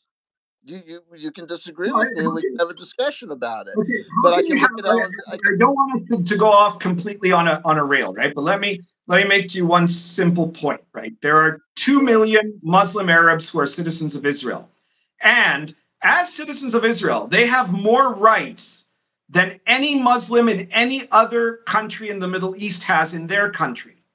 There's no other country where a citizen of that country has more rights than what an Israeli Arab Muslim citizen of Israel has in Israel.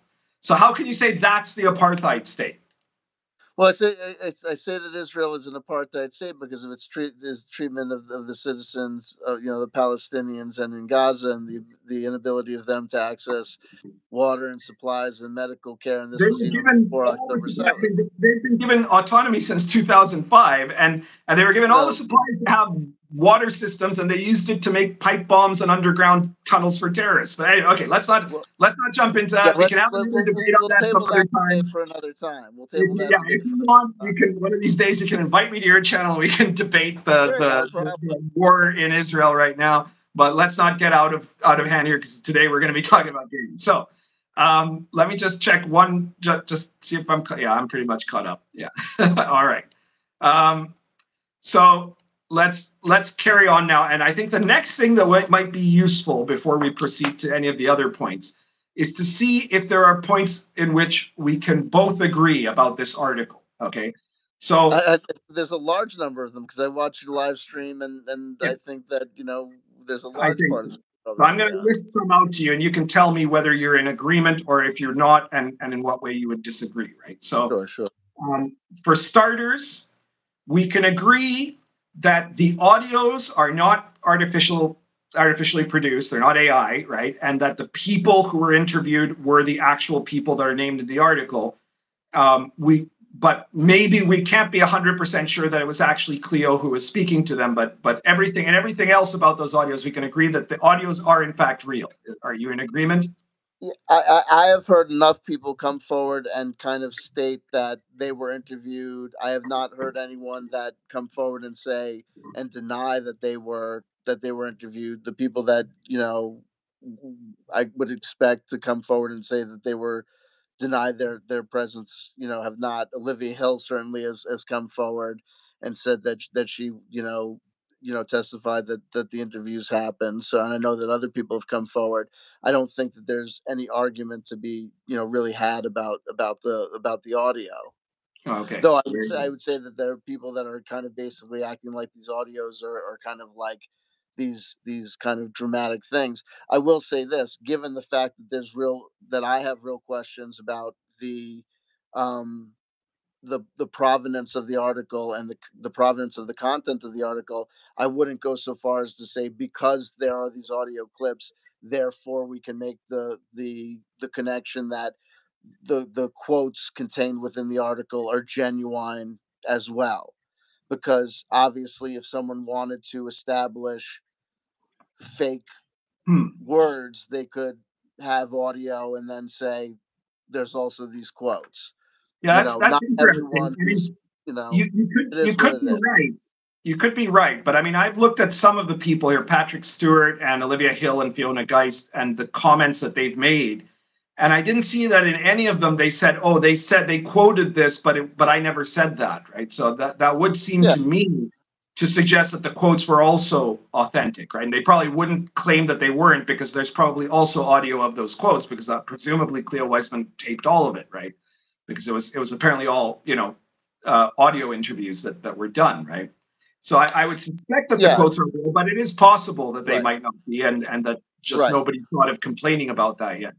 And also it's like we have to know that just because someone didn't go through and, like I think you just said, like just because someone didn't specify these quotes weren't part of it, or these quotes weren't genuine, or I didn't say this or I didn't say that, doesn't mean everything. And also not everyone who has was recorded, and also some of these things were anonymous, and and some of this article content is not supported by audio. Look, there's only 14 minutes of audio and it's a huge article. It is, yeah.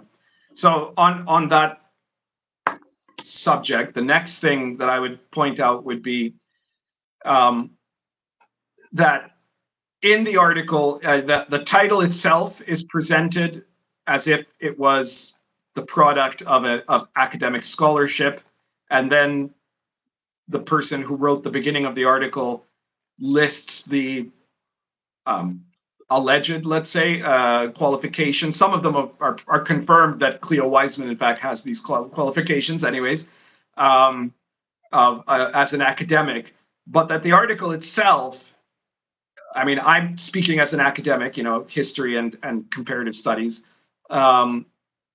It is not an academic article in any way, shape, or form. It's an opinion piece, basically, with some evidence, but it's not academic evidence. It's not given proper citation and so on and so forth, right? So the article tries to put on the veneer of legitimacy by quoting academic credentials, but it's not itself an academic work. You'd agree with that?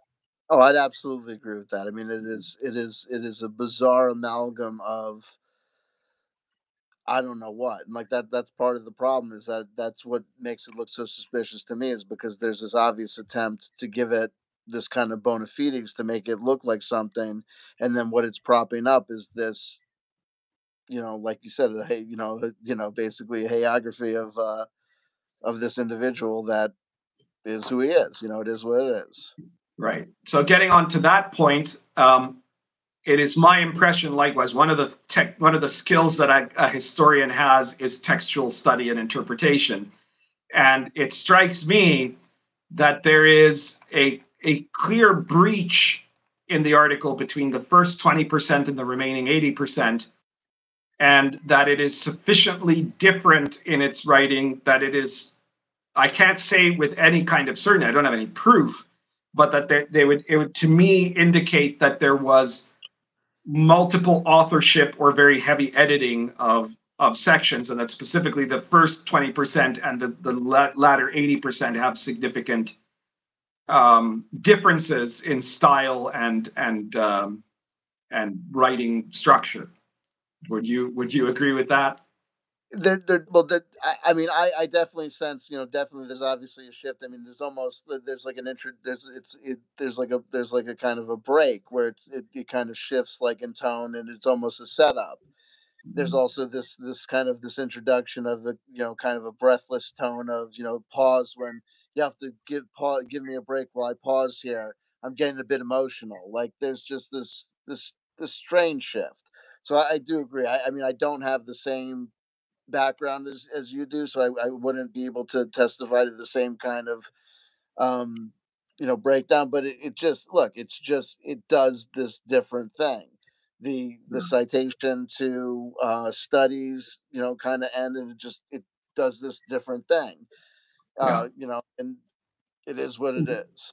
In the chat, Scott Becker says, compare it with her other works, there's a big difference. I haven't read any of her academic papers, but I would point out that by itself isn't absolute proof of anything either, though, because a lot of people who are academics will write an academic paper in one way, and they will write something that isn't academic in another way, in spite of making these academic claims in the article. This is not an academic paper, right? And I know, for example, if I'm writing an academic essay, the way I write will look very different than the way my writing looks like in my RPG books or on Twitter or something like that, So that could be a sign of different authorship, but it isn't absolutely that, because sometimes people are radically different in stuff that they write as academics versus stuff they write that isn't academic, right?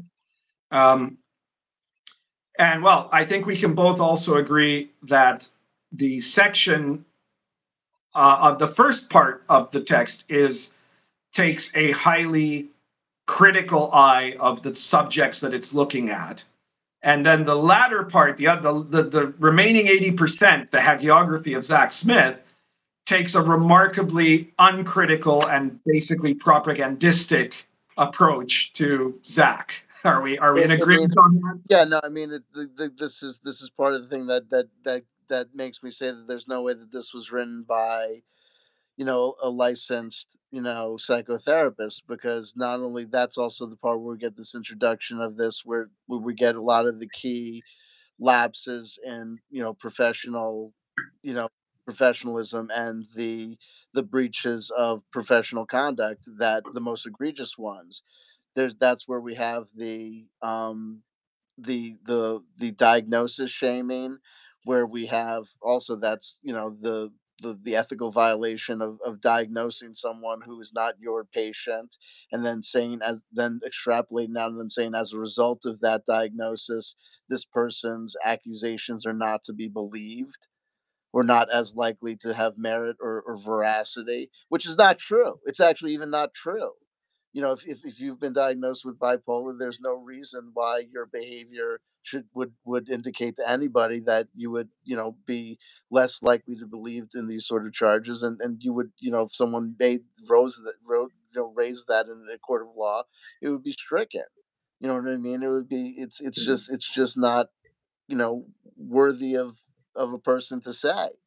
And that's why I say it's like that. Why would a person commit that to paper, let alone let it be published at all? I mean, it's just bizarre. But you could imagine someone with an axe to grind against another party writing it in somebody else's name. It's just weird. And then you get into the kind of the diagnosis comparison. But I've also diagnosed this other person, and they're fit as a fiddle, totally perfect, absolutely great, except for the possibility that maybe they're depressed over this, hellscape they've been put through by these other, egregious actors. You know what I mean?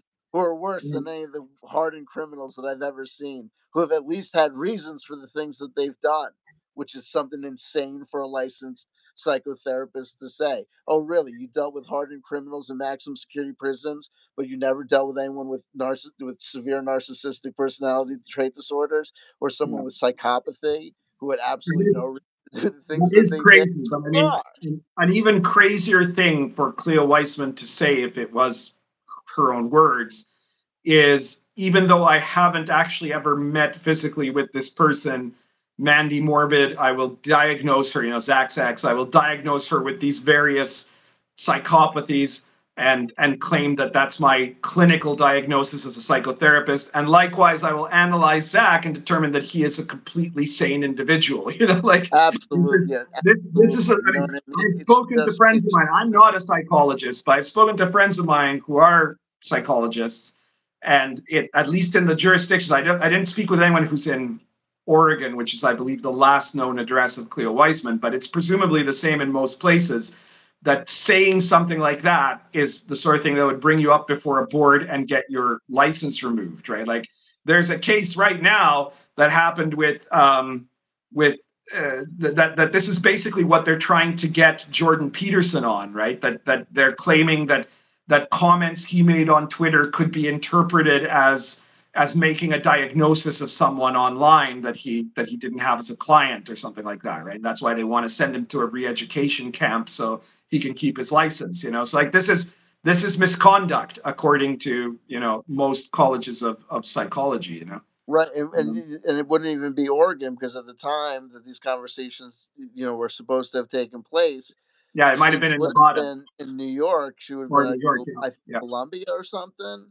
Yeah. So it's just, the whole thing is madball. The whole thing is madness. We've got a $2 super chat from Zen Gunman who says, "Consider that Weissman may just be very bad at her job." Now, I have considered that. That is certainly possible, right? Because if you look at the career of Weissman, it doesn't look from an academic perspective like a tremendously successful career, right? She was at Columbia and then leaves Columbia to join the University of Nevada, Reno, the sociology department, but is there for less than a year. Now, that might be because she gets sick, right? That is one possibility. It also might be that she got fired or something like that, right? Like that. So that, there are a lot of people who are really bad academics and then end up, teaching at a community college or just doing something else, So it is theoretically possible still that this was Weissman and that Weissman is just really unprofessional, like maybe, I don't know. Look, there's being really bad at your job, but there's being bad at your job to the degree that you're willing to, throw it all away. Yeah. Look, yeah. Is it possible? It is absolutely, anything's possible. And I made this point in one of my earlier videos. During the Aum Shinrikyo sarin gas attacks in Japan, one of the people that pierced one of the bags with an umbrella was a noted and trained heart surgeon. Look, people of academic standing, people who've acquired degrees, can lose their mind, can become under the influence of a Svengali or whatever, can do out of place things. When we do these things, when we do these analysis, all that we're basically, looking at is circumstantial evidence, things that make you go, huh? Things that say, what is the more likely scenario, that we're dealing with with a paper here that was the product of an academic, or a paper that was constructed by someone who was writing under assumed name or a stolen name. One second here. Diversity and Dragons gave me another $2 super chat. Says, "Gotta go, make Cal a mod. He does a good job." All right, Cal, you're now a mod. I declare you so. There you go. Let me just look at a couple of things being commented on the live chat here. It says, Overkill Joe says, "It's hard to see less things being written without an agenda. Things are being created solely for the message and not about a fun hobby game." Well, but that's been true probably since RPGNet started to talk about emotional safety back in the early 2000s, and it's only gotten worse and worse over time, that there is a lot of political and ideological agenda in the hobby, that of people that want to politicize the hobby and cause trouble in that way. Scott Becker says, you'd think she being Cleo, I assume, show more self-discipline in protecting herself credential-wise, even if it's written in a more conversational style. Well, yeah, you would think so, but you know, as Chanter points out, sometimes people can end up getting completely caught up in something else to the point that they damage their own reputation for it, you know. Charles Anderson says it's because her morality is based on oppressed/oppressor. Zak was oppressed, so anything he did was okay, and he's a wonderful person. If Zak were classified as an oppressor, that would be different. Well, that's an interesting thing to say, because, of course, the entire morality of these awful people that Cleo talks about is that critical studies oppressed-oppressor mechanic, right? They you know, it's based on the kind of ideological fanaticism of people like Paulo Freire and the philosophical construction of the postmodernists like Foucault and Derrida, right? That you know, all language is warfare. Nothing is actually true. Only semantics are what matter, and so you must be willing to make any reality that is necessary, because again, it's all relativistic. And that you can define all interactions of human beings as a form of oppression, right? That in any interaction, there's one person who is the oppressor and the other one who's the oppressed, you know. And I mean, that is possible that Cleo also might think that way, because Cleo starts out the article saying, well, you know, I don't care about what alt-right chuds do with the hobby, because we already know how awful they are. The thing that terrifies me is how awful we, you know, enlightened progressives are to each other, you know. So maybe there is some of that.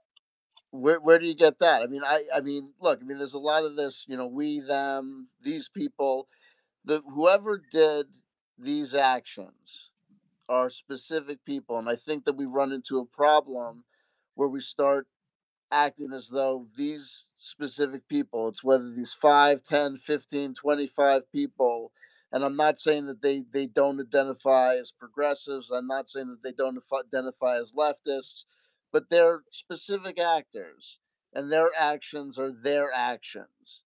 These are not the actions of all leftists. This is not, you know, we don't want to say that 5 or 10, 15 African Americans do this, that this is how black people act. We don't want to say that if RPGPundit behaves in this way, that's how, this is proof that Freemasons are like this. You know what I mean? Or that, you know, supporters of Bolsonaro are whatever. You know what I mean? Like, it is, every actor is an individual. You know what I mean? And, you know, we don't want, you know, if we see, you know, some freakazoid at a Trump rally being interviewed, that's that individual. And we don't want people to start acting like all Trump supporters are like that person. No, you know, that person is that person. And if you find 15 or 25 of them, that's those 15 or 25 people. And it's still every individual Trump supporter, whether they identify as hashtag MAGA or whatever, those are still independent people. And, you know, these people are, there are 5, 6 people that are talked about in this article. There are 17, whatever number of people there are, they are these people. And people keep on talking about this article like, you see, we knew that these progressive woke people are like this. You wouldn't want people to do that to conservative players, TTRPG players. You wouldn't want people to say, you see, these born again, saved by Christ TTRPG conservative bros are like this. These MAGA right-wing culture warriors like Diversity and Dragons and RPGPundit, they're all a bunch of racist, white power, neo-Nazi screwballs, right? You wouldn't want them to do that. You're individual actors, right? You're the you're the racist. I'm teasing, but you know what I mean. I'm going to respond to the whole of your argument there, but for starters, as to where I'm getting this from Cleo Wiseman, I'm getting it from her article where she says, having just escaped the world of incel culture, I wasn't very interested in the kind of people that write shitty messages on Twitter because the new Star Wars character is black. In other words, I don't care about the right-wingers. We know they're awful, right? She says, at first glance, that kind of harasser is well understood by my field, and it's just boring, right? Like, oh, we sociologists were all, you know, sociologists, by the way, in America, 96% of sociologists identify as far left, right, in terms of political polling, right? They do? So I didn't know they that. think they already know what those horrible right-wingers are like, right? And then she says, I was Well, more she's been interested talking in those. incels. She was talking about, I don't know. She said, she goes on to say, though, I was more interested in those who, at least on paper, were like the people around me every day and what the industry claims to be: creative artists, writers, progressives, feminists, LGBTQ plus folk. I know why right-wingers want to hurt diverse groups of creative people. I don't have a handle on why diverse groups of creative people hurt each other. You know, so like she but says, that's also part of that was also part of the article that, now that you reminded me, that was also part of the article that made me think to myself, that shouldn't write that. No person, no intelligent licensed psychotherapist wrote that. You wouldn't write that. You wouldn't put that a in print. sociologist could, though. That might be the sociology part of her academic training, right? I don't know. They're wacky sociologists. Look, I mean, like I said, you know what I mean? Like, I'm a leftist, but I know that when I get canceled, I'll be canceled from the left. Okay. You know what I mean? Now, let's get to your argument about Sure. the kind of overarching condemnations of right-wingers versus overarching condemnations of left-wingers, right? Sure. Obviously, there are some people who are right-wingers that are, let's say, virulent neo-Nazi style anti-Semites, or that are, people who want to commit violence against transgendered people or something like that, right? Those people are largely marginalized, right? Like the alt-right, as they've been called, are people who don't get even a seat at the table at legitimate, conservative Congress. They can't even get into like the Heritage Foundation meetings or things like that, right? None of them are members of Congress. MAGA people are, but MAGA people aren't like that. Wait, this Marjorie Taylor. Yeah. Well, look. I mean, there's Lauren Boebert. I mean, what about them? What have they done? What have they actually done that is that level of egregiousness? Well, I mean, look, there's different levels of egregiousness. Lauren Boebert was giving speeches about erasing the separation of church and state, and the separation between church and state was imaginary and shouldn't really be there. Look, I could talk about. Hang on. What Lauren Boebert says is that the separation of church and state is meant to prevent the government from interfering in religion, but not necessarily to keep religion out of government, right? Now, you could argue that you disagree with that, right? But it's not that she's saying, I want us to live in, the Handmaiden's Tale or something like that, right? Lauren Boebert specifically said that she thought that the separation, she was sick and tired of hearing about the separation between church and state. It wasn't meant to be there. It wasn't even in the Constitution. It was just like on some note somewhere. She said something that was just totally factually inaccurate and not true. I've seen some citation for that, because that is not what I've seen from her. But okay, I thought you were going to mention Marjorie Taylor Greene and the Jewish space lasers, which she never said. That was invented by the media, and they just repeated it over and over again until people were convinced that she had said the words Jewish space lasers, and she never ever did. If you look at the article that she wrote originally, it's nowhere in there. What did she actually say? She talked about how there were these forest fires that were happening in California that some environmentalists were claiming were proof of climate change, and that in fact they had later been shown to have been the cause of repeated cases of apparently intentional arson, right? And she commented about, well, who would benefit from these kind of forest fires, right? And this would be land grabbing corporations and groups, right? And she named several of them, one of which she mentioned was the Rothschild Foundation, right? And she also mentioned that there has been a study in using satellites to be able to, reflective satellites or something like that, which apparently is a real thing, but it's, but it's not used in the way she was speculating, that she thinks they could use to start fires, right? So they took Rothschild from one section, the word Rothschild, from one section of the article, and reflective satellites from the other, and MSNBC said Jewish space lasers. No. Hey, but and let's not talk about the fact that she was talking about this conspiracy theory that I know, because I follow the conspiracy theory community. So it was the color blue was supposed to be the one thing that could save you from the space lasers that were the actual cause of the forest fires. So whether they conflated it with the Rothschild conspiracy as well, she was still talking about the conspiracy theory about the forest fires being caused by well, but it's a conspiracy theory that she gets a little bit wacky with it, but it was actually something that was really happening. There was really arson causing those forest fires, and a lot of the people who were caught were environmental activists that were trying to essentially generate a false crisis, right? Like, this has happened. There's a guy who was charged for like 18 of these forest fires that he started all across California, And it's happened not just there. It happened in Canada too. Space lasers, right? You know that space lasers would be crazy, right? Space lasers. If someone thought that they were caused by space lasers, that would be crazy. Marjorie, right? It takes quite a level of power to portray Marjorie Taylor Greene, who is probably the most pro-Israel member of Congress right now. Well, remember, don't worry about. Don't worry about anti. Let's leave anti-Semite to the side. Let's just worry about the space lasers, RPG Pundit. No, I know. Sometimes she has some ideas that are off the wall, sure, but like space lasers, right? That would be crazy talk, right? Look at the worst people, right? The worst people in the right.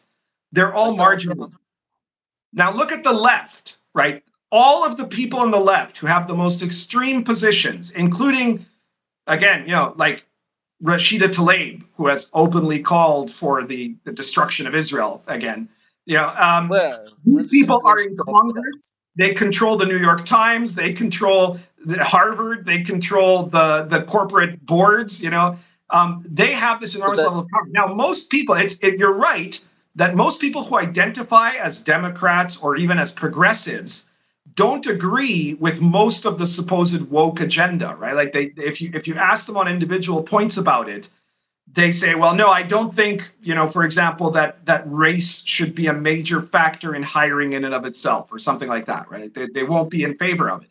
But the problem is that the centers of power on the left, the most radical groups, have managed to get their ways into very high positions, and that everybody else on the left is so terrified of being called a racist or a sexist or a homophobe that they do nothing when those people act. And that's exactly what happened in 2014. Because I'm sure that I suspect that at least half of the role-playing hobby votes Democrat if they're Americans, or Labor if they're English, or something like that. There's probably a fairly close split. I don't think there's more conservatives in the hobby than liberals, right?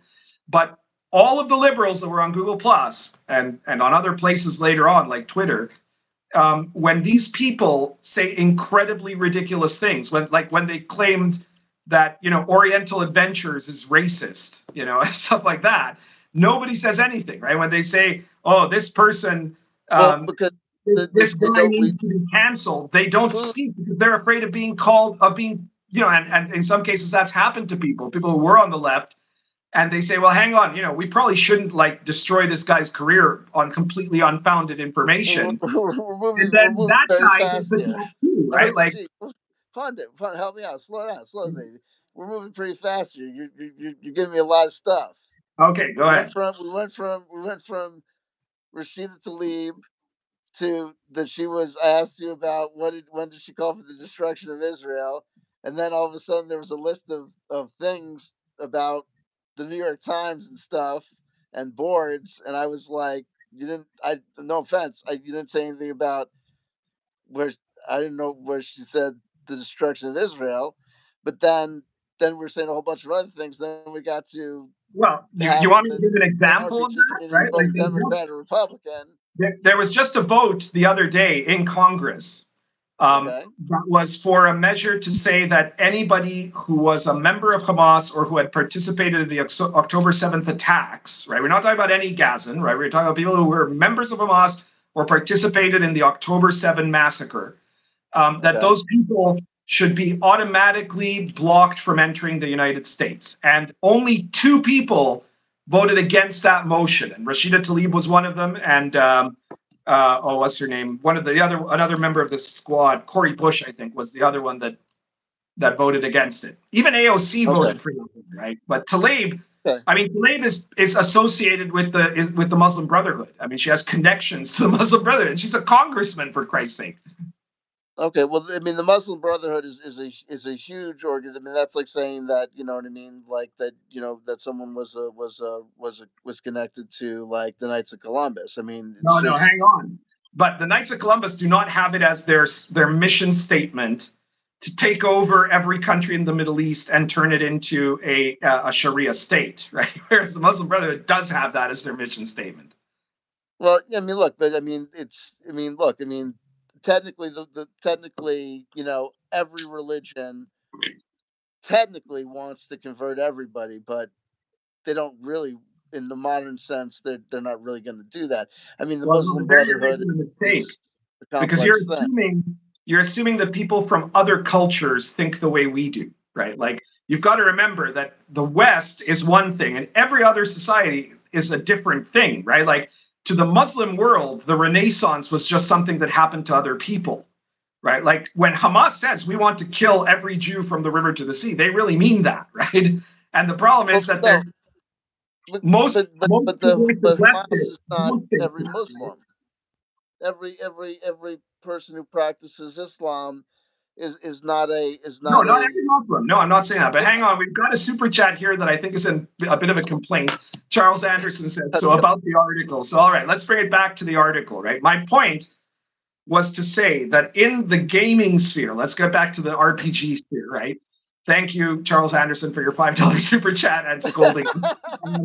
In the gaming sphere, what happened was that there was this group of people, right? They had a certain level of influence. Evil Hat, for example, had an enormous amount of influence around 2013 to 15, right? Or 16 or so, right? And so did other people. Sorry? I said members of the Muslim Brotherhood. Let's not forget. I'm sorry, I didn't mean to. They had an enormous level of influence, and they decided that they were going to engage in cancellation campaigns on anyone who disagreed with them ideologically. That was the fundamental point of it, right? Like in my case, right, I'm a libertarian with conservative leanings. I'm not a socialist libertarian. I'm a free market capitalism libertarian. I'm a strong defender of free speech, right? And that for them is already wrong, right? Free speech is an evil to them because they've read Marcuse and they say that it points out that free speech cannot be permitted, right? In Grim Jim's terms, it was again because he's very lefty. He's Labour Party, right? He voted Remain, right? But again, he's a great believer in free speech, and he kind of likes sexy content, right? And that was his crime. And Zak's, right? Like, Zak would be in any other universe. In fact, if Zak had shown up now, or if he'd shown up 10 years before he did, he would have been a left-wing superstar of the RPG hobby. The problem is he showed up right around the time where the third wave feminist discourse was profoundly anti-sex, right? And he was a porn star. He did porn. And so just for that point, they were never going to accept him. And of course, Zak being Zak, since they didn't accept him, he went on the rampage against them, and then the rest was history for him, like he really picked, it was the wrong moment for him. And that's what screwed him over, James Raggi, again, he would publish stuff that was triggering, and he believed in free speech, and those were the real reasons. It was nothing. None of the people mentioned did anything actually wrong other than disagreeing with these people, and they went so hard in this cancellation campaign. And you can say that probably the vast majority of liberally inclined gamers were not actually supporting that cancellation, but they were too scared to do anything about it because that radical wing has captured the left with this threat that if you don't do what they say, they're going to go after you. And this is like literal in that on Twitter, for example, I know people, many people who were contacted by one of these people that they happen to have been following because they liked them, right? And those people say to them, look, you've got to block the RPG Pundit or else we're going to block you and we're going to put you on a list, And so they were, the ones that contacted me basically told those people to fuck off. But how many dozens or hundreds did they contact that said, oh, sorry, I didn't realize he was problematic, and blocked me, And they did this for a decade and a half, like they just did this constantly. So to say, so my point is that because of their cowardice, the left has a collective blame on this. And so do many people on the right. Moderate right-wing people were absolutely crapping their pants with fear at the thought of standing up to these people. There was a time, Like nowadays, if I say something in opposition to these people, I have hundreds of people that will come on and say it too. In 2013, often I was the only voice, or maybe me and Grim Jim, or me and Zach, right? Like there was just a tiny number of us who had the fucking guts to stand up to these assholes. And I get a ton of people, including many people in the industry, right? Game designers that you would know their names, that would write to me in private and say, oh, I totally agree with you, Pundit. These guys are out of control and all this, but I just can't say it because they'll ruin me, you know? And that was the atmosphere that all of this was happening under, right? So to say that this was not a big deal is just not true for those of us who were there, you know? Oh, I mean, look, I mean, it sounds as though, I mean, look, I mean, the best I could do is to say that it sounds as though it was a very smaller community at some point, because all I can relate to now is that I'm seeing, you know, a TTRPG scene that is still niche, but consists of, you know, thousands of participants. So it's hard for me to imagine a world where people are, you know, blocking people en masse to the degree where people are experiencing it, other than if you were in personal friend groups. Well, I don't think, no, the OSR by 2014, when Consultant Gate happened, was already quite big. It was about as big as it is now, probably. Some people have left, some people have come in, but I don't think that, like, the peak growth of the OSR was when 4th edition came out. It's from 2008 until 2014. That was when it boomed. Right. And the difference isn't that. The difference is that now there are more people that are fed up and people who are less scared. And people like me, who for years have stood up to these people, and suddenly people started to realize that if you stand up to them, you beat them. And then more people started speaking out. And the more people that speak out, the more people that feel brave enough to speak out, you know. But it was, for a while there, all it was a giant climate of fear. So this climate of fear. So what did you say or do that made people say, we're gonna block this guy, we're gonna X this guy out of the scene?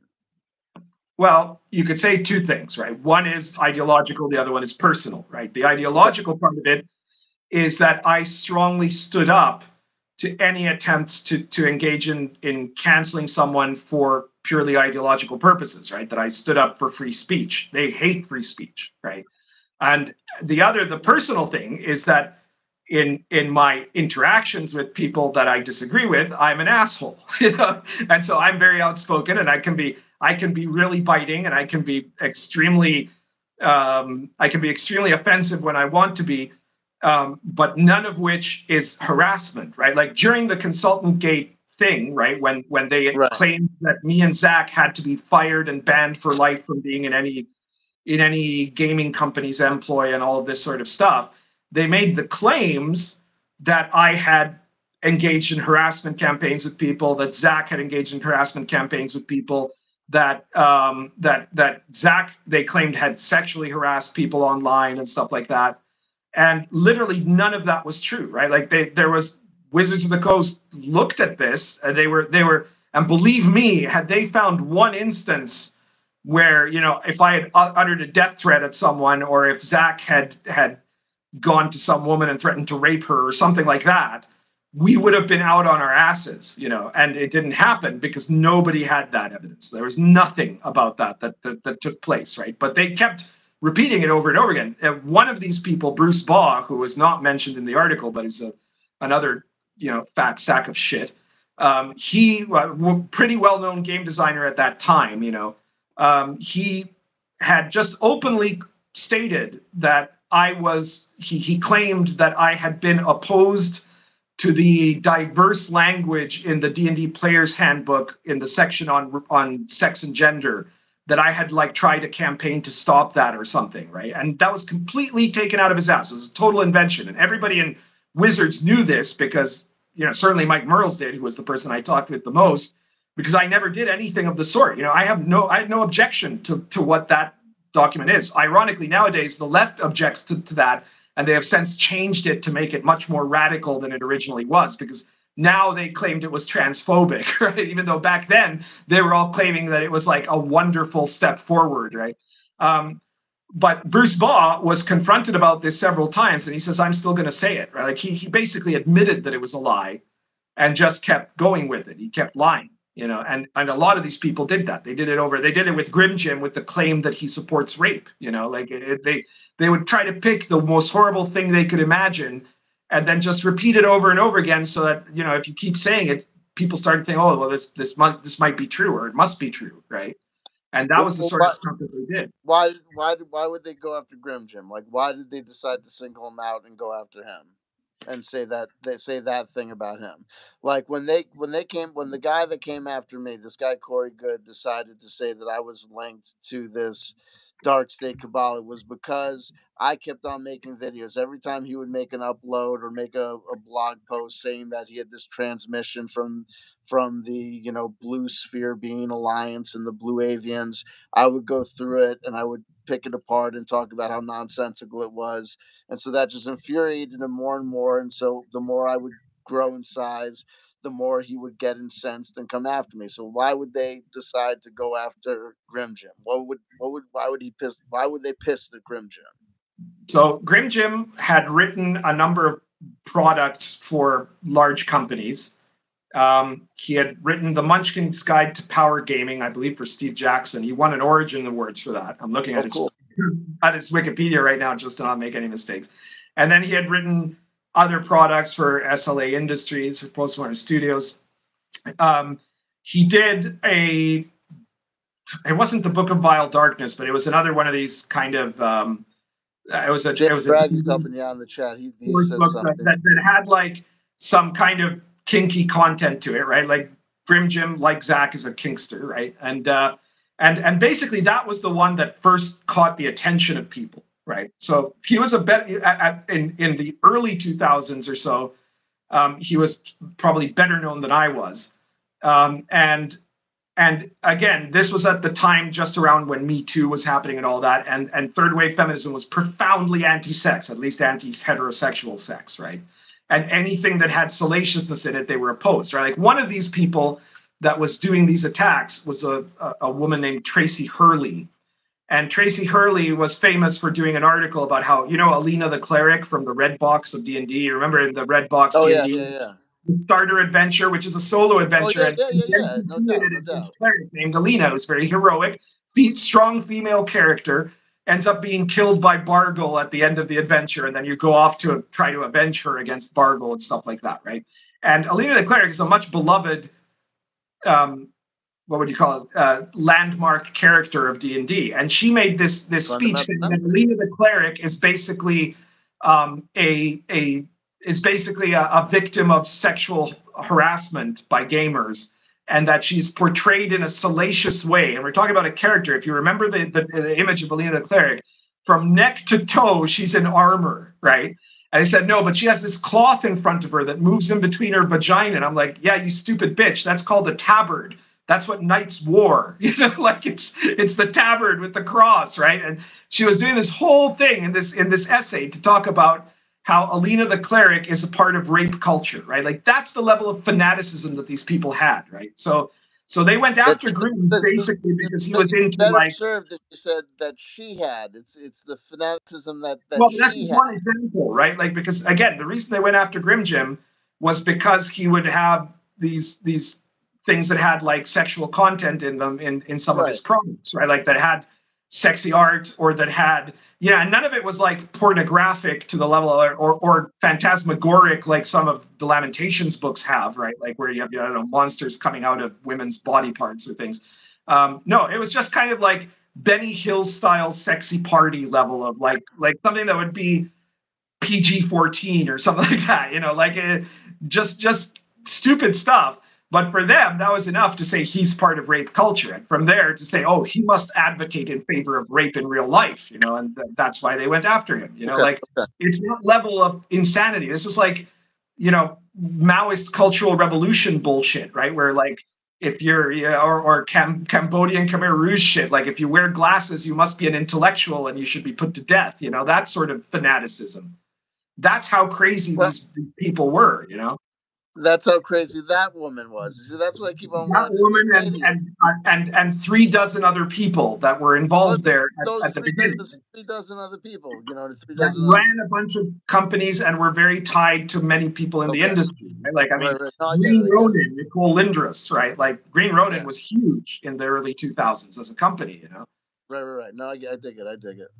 Like, a lot of these people were just, you know, terrible, terrible people, you know? So that's the problem. So there, you know, and for a long time there was complicity by everybody else, right? That just kind of went along with it, you know. So that's one of the big parts of my argument, you know. All right, I don't know. Moving on, I guess. One of the things that strikes me is you kind of downplay the audio. Now there are some legitimate arguments you could make regarding the audios, because no doubt Cleo Wiseman probably recorded, who knows, maybe hours of conversations with each of these people, right? And here you have a very specific, you know, select choice of probably the worst things that they might have said, right? Like I think that would be a fair thing to say, right? That it's probably that cherry picked for the purpose of the article, which is to burn these people. Yes, and I gotta tell you, Home Slice, if this is the worst of the worst, I gotta tell you, I took the notes here. I mean, if this is the worst of the worst, this is not. Look, you'd want worse. Well, I think that if it's the worst of the worst, it's still bad, right? But the interesting thing is the worst thing I hear here. Okay, so the interesting thing about these audios is that it is directed not necessarily to show how bad these people were to, let's say, right-wing gamers. It's to show how bad they are with each other, right? And so part of, I think, if I was the guy who wrote this article, the reason I would have done it this way was to be able to cause fractures within their own group, right? Like that probably some of this shit, some of the other people didn't know about, and suddenly it ties in, oh, this is why this thing happened to me, was because this asshole was stabbing me in the back and I just didn't know it until now, right? So like that sort of stuff was a big part of, I think, the selection in particular of what this was, right? But also, you know, my most fundamental point is that I'm not saying Zach wrote this, but let's say Zach Smith wrote the whole damn thing, right? He took Weissman's material, right? Like, that's completely theoretical here. Let's say he'd done that, right? 80% of it is a paean to Zach and how wonderful he is, which let's say a Zach fan wrote it, because we don't want to say that Zach wrote it because we don't want to get sued. No, I'm saying only theoretically. I am not declaring that he did in any way. Right? Only theoretically. Theoretically, a man named Zach I'm doing it for the purpose of this argument. If he had done this, right, presuming, as we have accepted, that the audios are almost certainly real, even if it is entirely a propaganda piece for the benefit of Zach Smith, written by Zach Smith, even if that was the case, that doesn't in any way mitigate the awfulness of what these people are and what they did, right? That is that to claim that, oh, because the rest of it is so messed up, it doesn't mean that suddenly they get off the hook, right? And the most fundamental thing, and this is, you know, after everything I've just told you about what was going on in that time, is the fact that these people, speaking to this person, Cleo Wiseman, who no doubt, I'm sure, presented herself as a fellow traveler, they were probably assuming that they were in a safe environment. They admitted this stuff because they thought that nobody on the other side would ever hear it, right? And that's happened a lot over the years. Look at you know, the Project Veritas and stuff like that, where you have, you know, some undercover reporter pretending to be on a gay date with some guy in the you know, education department or something, and there they say, oh yeah, we're totally trying to queer the kids or whatever, right? Like they'll admit, or the abortion people admit, oh yeah, we're selling human body parts, you know, and stuff like that, because they think they're among fellow travelers, right? And so this has given them away.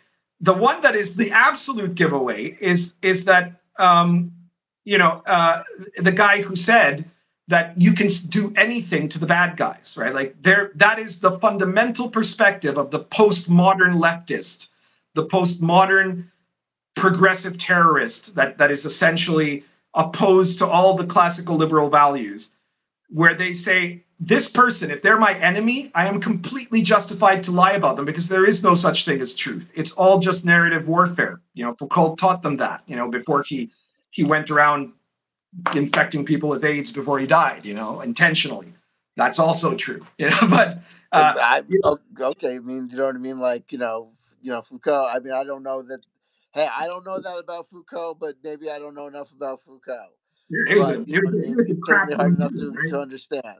He called it limit experiences, right? He wanted to have experiences at the limit of death and of providing death. Anyways, it's a long, well-known secret in academia. But the point is that he said nothing is real, right? And all that matters is to win a narrative conflict in order to push your ideas against the other person, semantic warfare, right? And so these people have admitted that that's what they do, right? That they will say any lie about someone that is necessary for them to destroy that person so that their ideological enemy is removed, you know, and that's what they've been trying to do. Who said that? Who said that?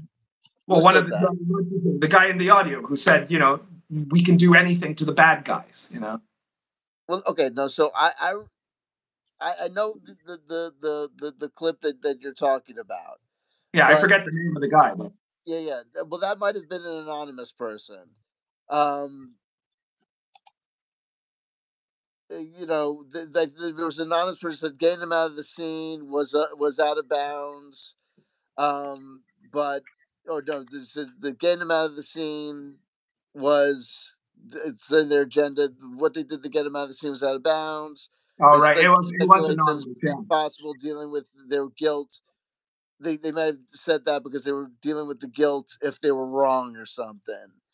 But you know, look, and then there was a point where Brian Yaksha said something to the effect of, "I won't use this as a smoking gun because none of this nonsense." You know, saying this, you know, just it doesn't amount to anything. But a lot of this stuff was that. I mean, look, I'm not trying to defend these people, these individual actors. And I'm not trying to play, you know, semantic word games to create a defense for the indefensible. But I just want to make sure that at the same time that we're not, you know, just doing a postmodern game ourselves and, you know, making statements mean what they don't necessarily mean. You know, we have an anonymous person at the first audio clip is an anonymous person describing, you know, sticking it to people and stuff, and you know what it feels like to go after people. But they could be describing any number of online interactions, and they could be describing, like I've described it, they could be describing what it feels like to teabag people on Halo. It's an out of context description. Then we have the Fiona Geist thing, where look, it's a you know damning statement by her in regards to something that she said about James Raggi and wanting to, you know, buy his stuff up on, you know, at a bankruptcy sale. Then you have Creedler and Yaksha making a hyperbolic statement about being banned by or blocked by every trans independent indie TTRPG trans developer because of a disagreement with another person on regarding a third you know, TTRPG developer of a controversial product. You know, it amounts to gossip. Then you have Shu Skogan, who is, I don't know, talking about, you know, whether or not it sounds like she's responding to something that, you know, maybe in a thought or idea that maybe Zak S had put forward at some point regarding that if you didn't thoroughly investigate every claim before you of a story before you liked it or, you know, forwarded the story, then you had, you know, performed some sort of, you know, moral or ethical bad. And she's basically kind of debating the point. Yeah, well, can I stop you there for a second?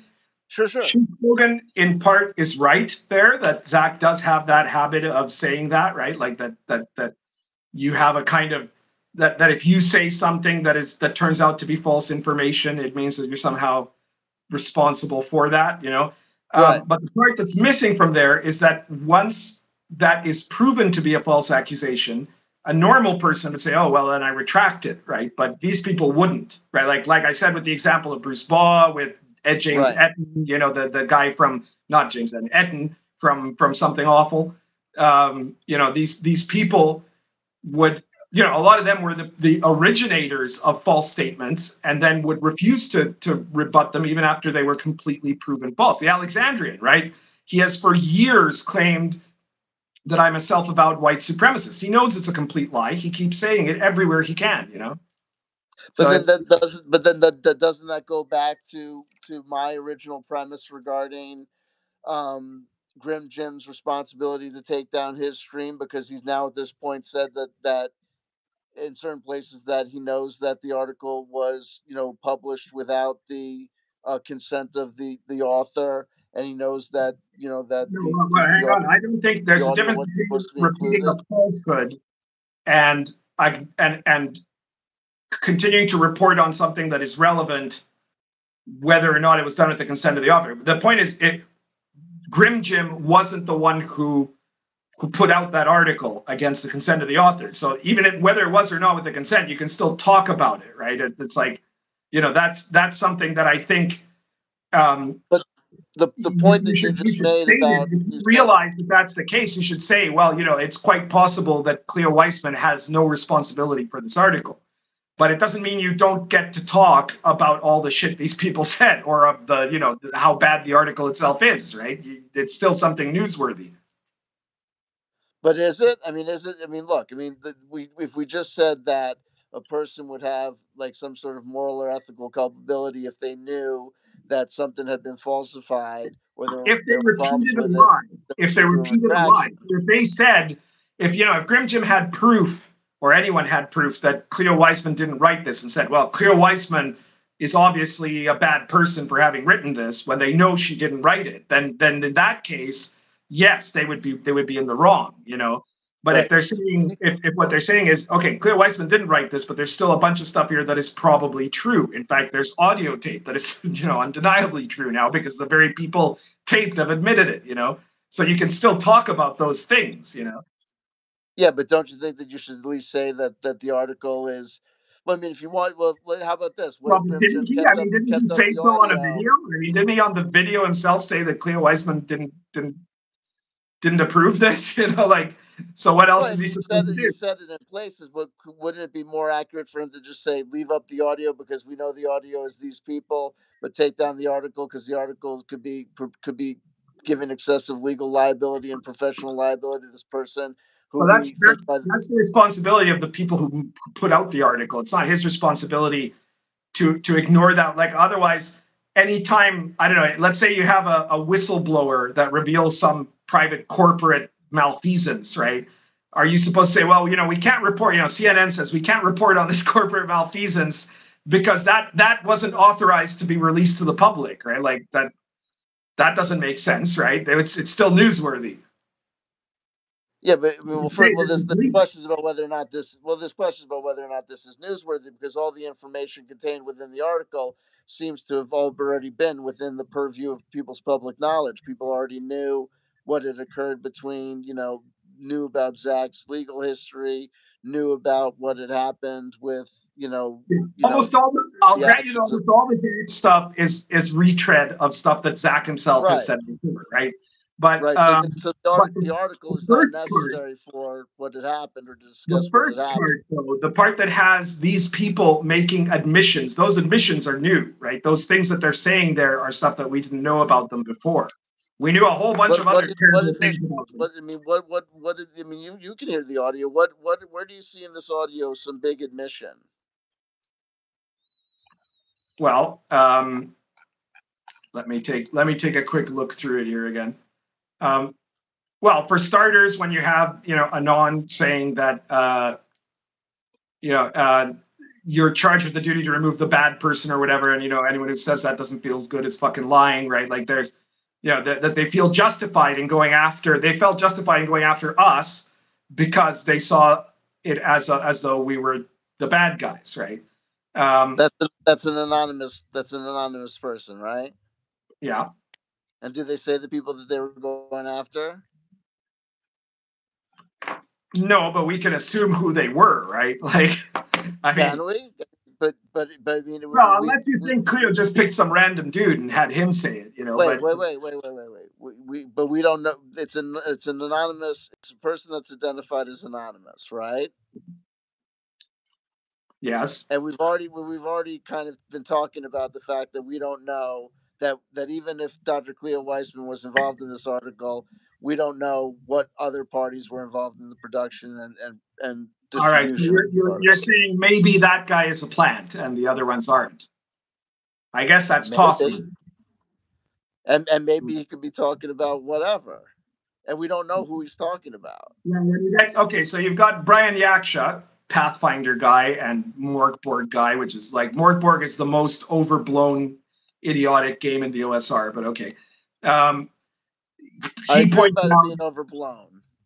Sorry? I don't know about the most idiotic. I mean, that's, you know what I mean? I mean, apart from the art style, you know, like there's nothing new in it. It's there's all nothing art. I agree. There's no meat to it. Anyway, so he pointed out the way that these people, you know, shit talk to each other, created this internal toxic environment, you know, which, you know, has at times been independently confirmed by other people that have gotten out of that circle, like especially Taylor Lane, for example, who was part of the kind of story gamer circle of the OSR and realized how horrible it was and then jumped ship to the regular OSR, you know. You know, these are, you know, what's his name? Fiona Maeve Geist, the stuff she said obviously is quite damning. And admitted that it's basically that they're jealous of people making money, which is just, that's another thing that is just unbelievable, right? Because, but we know it to be true because again, Taylor Lane said the same thing about the woke OSR, right? That they think, because all of them are not very good at what they do, that there's like this limited pie of money that could be gotten, right? And so they create these like vicious circles of hierarchy where only certain people get promoted and other ones don't, and you have to, you know, you have to do your time, and then maybe they'll let you and, you know, try to push your products too, because they're terrified of someone more talented than them getting the money that they think they deserve, right? And that's the woke OSR, and it's so different than the regular OSR, where we do have our fights, especially in YouTube land, right? But the regular OSR is constantly about people promoting other people's stuff, because the whole point of the OSR is that it's a common design movement, right? So like, let's say, for example, Sina Nomine, right? Stars Without Number and all of the Cities Without Number, right, etc. All of those, that guy's a huge success, right? The Red Room, right? Those guys, I will have no problem promoting their books, because I know that if more people buy Sina Nomine's books or the Red Room's books, they're also going to look at other OSR stuff, and then they'll probably buy my books too, right? It's not a closed circle. It's not a limited pie, right? The more that we encourage each other, because the great advantage that the OSR has as a design movement is that the rules are all compatible with each other. So someone can buy Lion and Dragon and run it with old school essentials, right? And use stuff from Lamentations books in it, you know, and you can, and it's all, and it all fits, right? So, RPGPundit, so like, listen, I love RPGPundit. Sorry? Listen, philosophically, logically, can you support these statements? Over here, we're like this, but over there, they act like this. This sounds like, come on, this really... Well, that proof has been presented more than once now, right? Like, the standards of what they, of who they promote or don't, are based on a combination of time served plus ideological purity, right? And I mean, that's proven in this article by the statements of Fiona Geist herself. Listen, you keep on going to these people. These are like 4, 5, 6 people. Yeah, but they dealt with in 2014, and I get it. They suck. But they were, and in some circles, some of them, like Olivia Hill, still are major figures in that part of the indie scene, right? Like, they're people that have enormous amounts of flex, of influence in those areas, you know, in the same way that maybe I have a lot of influence in the anti-woke OSR, right? So If I promote someone's channel or if I promote someone's book, I get people asking me to do that all the time. And most of the times I do it if it's, because it looks like something interesting and I'll promote it. And I will think twice about it because the thing is not a closed circuit. It's not a limited pie, and the bigger the OSR gets, the more money I'm going to make too, right? So they're using this Marxist model of capitalism that says that if one person makes money, they stole that money from somebody else, right? Whereas the truth is that in the OSR is potentially, and it is in the anti-woke OSR, a free market where the more people that are buying OSR stuff, the more money everybody's going to make. But why do you think that that's not happening on the left? Because if you look at games like Cairn and Into the Odd by Chris McDowell, who is like apparently a big time harasser because he believes on a prima facie basis the testimony of sexual assault claimants. Oh no. A lot of that stuff is Creative Commons, and like, Yak Chagall's Cairn system and all that stuff is a lot of it's, open source, and like Troika, a lot of this stuff is based on open share like licenses and stuff. So I don't know why you're Troika's like that because it's just a rip off of Fighting Fantasy, but sure. Yeah, well, that's why I like it. But I mean, but doesn't that go against all your claims that you just made about? No, not as such. You're talking about specific products that are doing stuff that might be open source and so on, and so other people could theoretically write a Troika source book, but whether or not that like, let's say some newbie, right, shows up and decides to do a Troika source book, it'll depend. Happens all the time. Yeah, but whether or not other people in that movement will then boost that person will depend entirely on whether or not they're playing ball with this kind of pyramid scheme that they have. I mean, Taylor Lane exposed all of that when they jumped ship from the woke OSR to the regular OSR, Do you ever go to itch.io, that website, itch.io? Yeah, that's their like little home base, sure. Yeah, people, I mean, you don't really need people to promote you. They're all over there, and it's like, pay what you want. And get so, Troika into the search bar, all the Troika stuff comes up, and you can waste time downloading. Yes, and on drive through you can search for a product line, and the same thing will happen.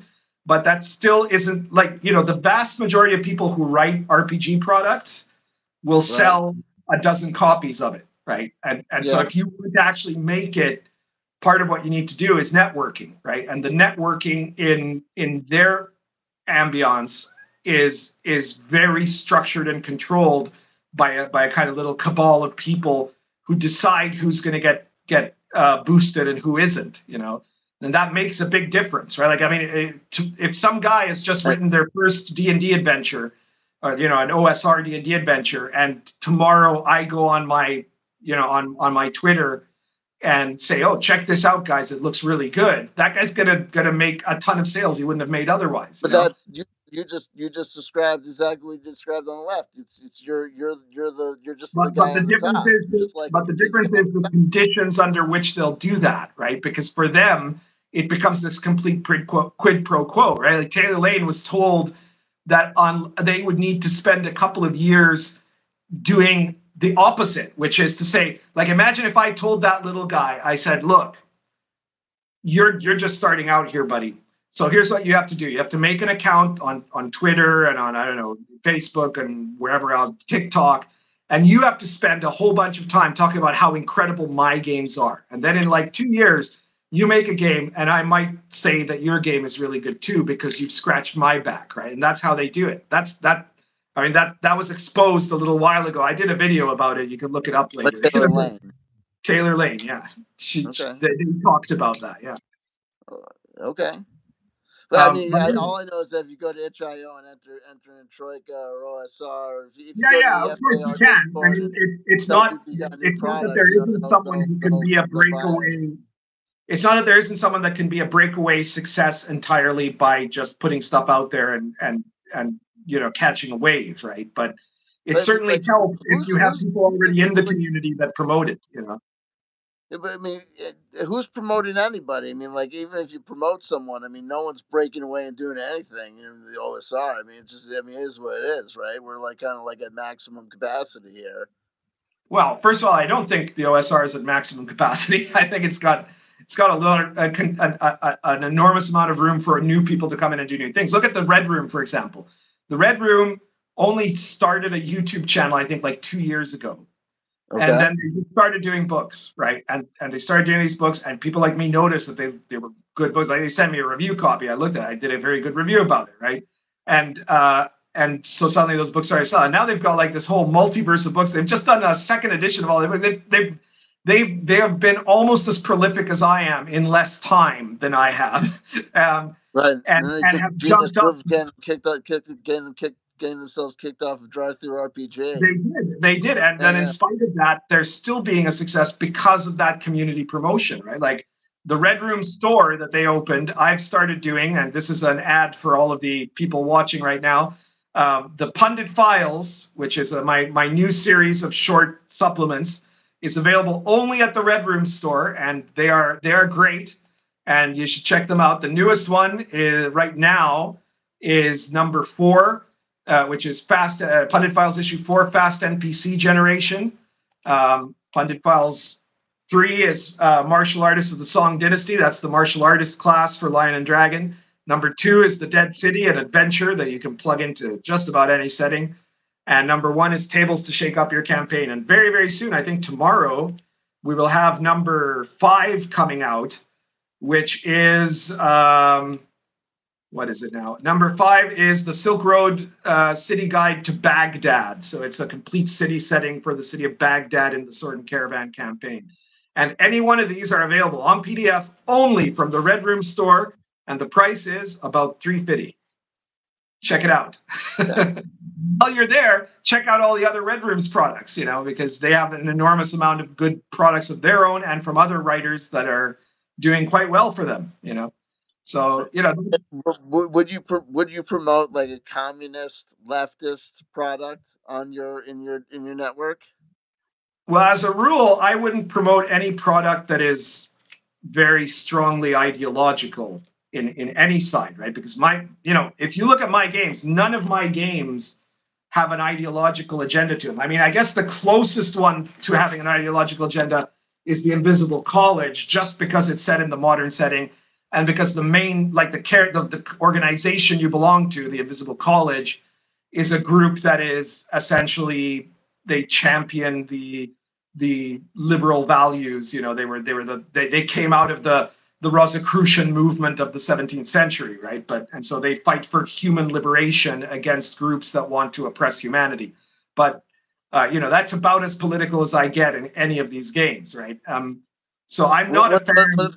What about historical? What about if it was like a BX clone but set in like a World War II Germany? Well, I mean, it would. If the agenda of it was the Germans were right, I would definitely not promote that. If that's what you're suggesting. No. It's just what if it was like a BX clone, a World War II Poland. Or France? Well, I don't think those would be necessarily political. It could be a historical game. I mean, there is Operation Roadblocks, for example, which is an OFR game with the core rules of D&D, compatible with any of my games. That is where you play British or American commandos fighting missions in World War II, right? But I don't think that's a political. I mean, it's not a contemporary political comment. What I mean is, if you have a game that's like, this is like set in a fantasy setting, but it's actually about, I don't know, it's anti-abortion or it's pro-abortion, I'm probably not going to support that game. Like if it's I'm of the same opinion as Hank Hill, right? Like Christian rock doesn't make Christianity better; it just makes rock worse. That's always been my position. I'm just kidding. Well, no, because we were talking about promotion of games, and you know what I mean, like, and what they do on the left, and versus what's happening over here. I don't know why if someone is left wing, right? I mean, Grim Jim is left wing, and I promoted Machinations of the Princess of the Space Princess many times. Right. And Griff Morgan, who he didn't write, he found and republished Tonnesborg in an incredible Kickstarter with this beautiful book that includes like a version of what the original D&D rules were as played by the Arneson group. It's just an incredible book. And I mean, he's very openly, you know, he's a Democrat, right? But I promote it because the game is nothing about that, right? Neither is Machinations of the Space Princess, right? So it's a good game to promote it, right? It's not strictly, for me, it's not strictly about political litmus tests, right? But certainly for the other side, for the woke OSR, it is, right? I mean, like you keep on saying the woke OSR, and I'm just, it's this thing, it's this notion that I have, and it's this thing that I'm testing, is this notion that over here, it's the same thing with this, like the Zak S, the saint who walks amongst us. I'm really pushing back on and testing it on this whole notion that we're great over here, we're fantastic planet, and those douchebags over here, you know, like, look, I'm even looking at the chat. This guy can't accept that, you know, he's with the baddies. And what I'm saying is people are people, right? People are people. I'm not saying that people on the ideological left don't engage in hierarchical patriarch, you know, dumbass power structures and don't do dumb things. But I'm saying, are we really going to say that people on the ideological right have some sort of, you know, claim to the moral high ground and are doing things, or is it really just the case that? Let me put it, it's very simple. If you say, do you support free speech? And if someone says yes, they have the moral high ground, right? Sure. And almost all these people will say, no, I don't support hate speech. You know, and hate speech is defined as speech they don't like, and therefore they lose the moral high ground. It's not speech they don't like. Hate speech is, look, I mean, they define it in all kinds of ways, right? If you say I oppose illegal immigration, they might say that's hate speech, and therefore you should be canceled. And that would be a person whose definition of hate speech is skewed, wrong, obtuse. But what they define as hate speech is always going to be something they don't like. You know, listen,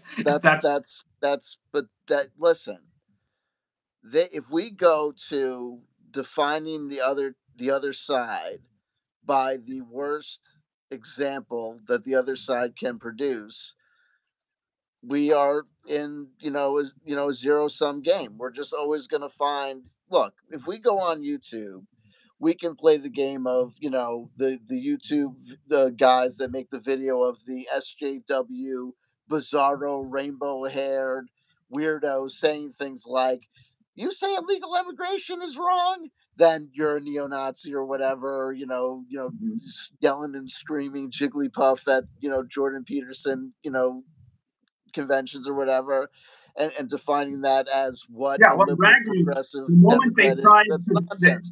The moment they tried to force the moment they tried to force Jim Raggi off of DriveThruRPG was when he had a picture taken with Jordan Peterson. That was it. That was the whole reason for it, And they tried to force all of his products off of DriveThruRPG for that. Luckily, DriveThruRPG didn't do that, probably because he makes them too much money, right? Or maybe because that was no reason to get someone kicked off of DriveThruRPG, right? Well, I mean, but they kicked other people off for equally stupid reasons, Well, look, if there's a question about why someone was kicked off of DriveThruRPG, we can look at each individual example, because here's what I know. I've seen people complain about this was censorship and this was wrong and this happened, and each individual example, sometimes we find that the person came against and offended DriveThruRPG's clearly defined terms of service. And sometimes we see really egregious examples of people that were clearly trying to make examples of themselves and trying to basically, it seems like, make a name for themselves as this, our freedom of speech was, impugned, or our right to free expression was impugned.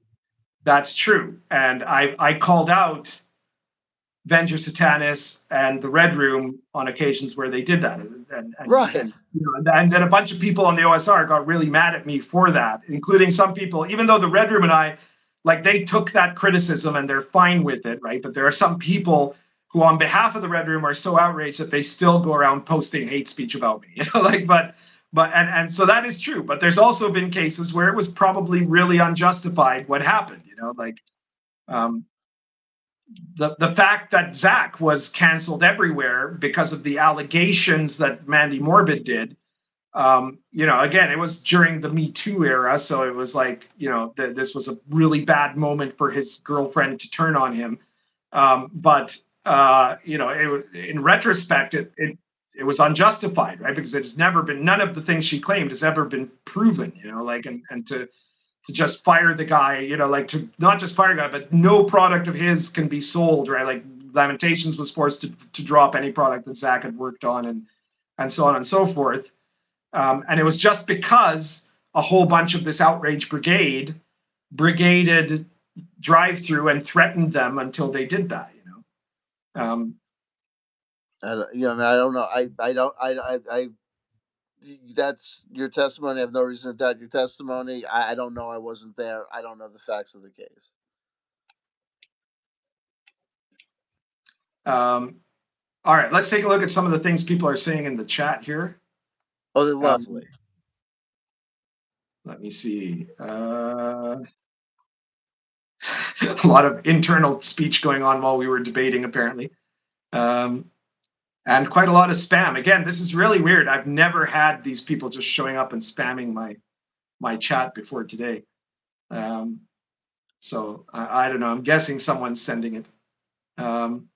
Jestro says this guy doesn't even know who Taylor Lane is. This example is meaningless to him. Well, maybe, I don't know. But you know, again, if so, you can later be educated in the video I did about it.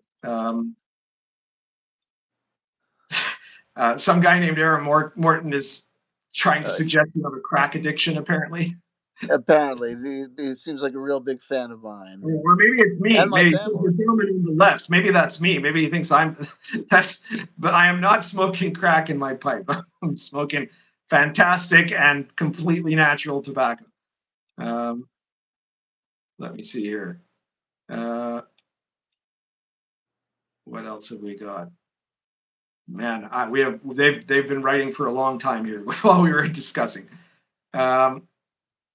L says Chanter, the woke OSR yesterday at Capricorn 44 claimed that the people who were driven out of D&D and made the OSR are ruining the OSR. Tanya DePass and Victor Raymond left the panel during that con meeting. So,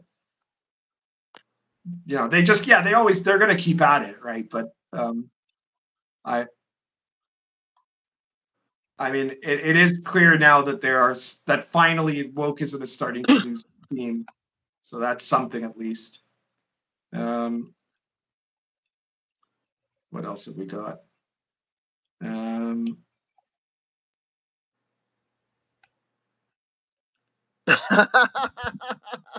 Apparently it's you with the crack problem.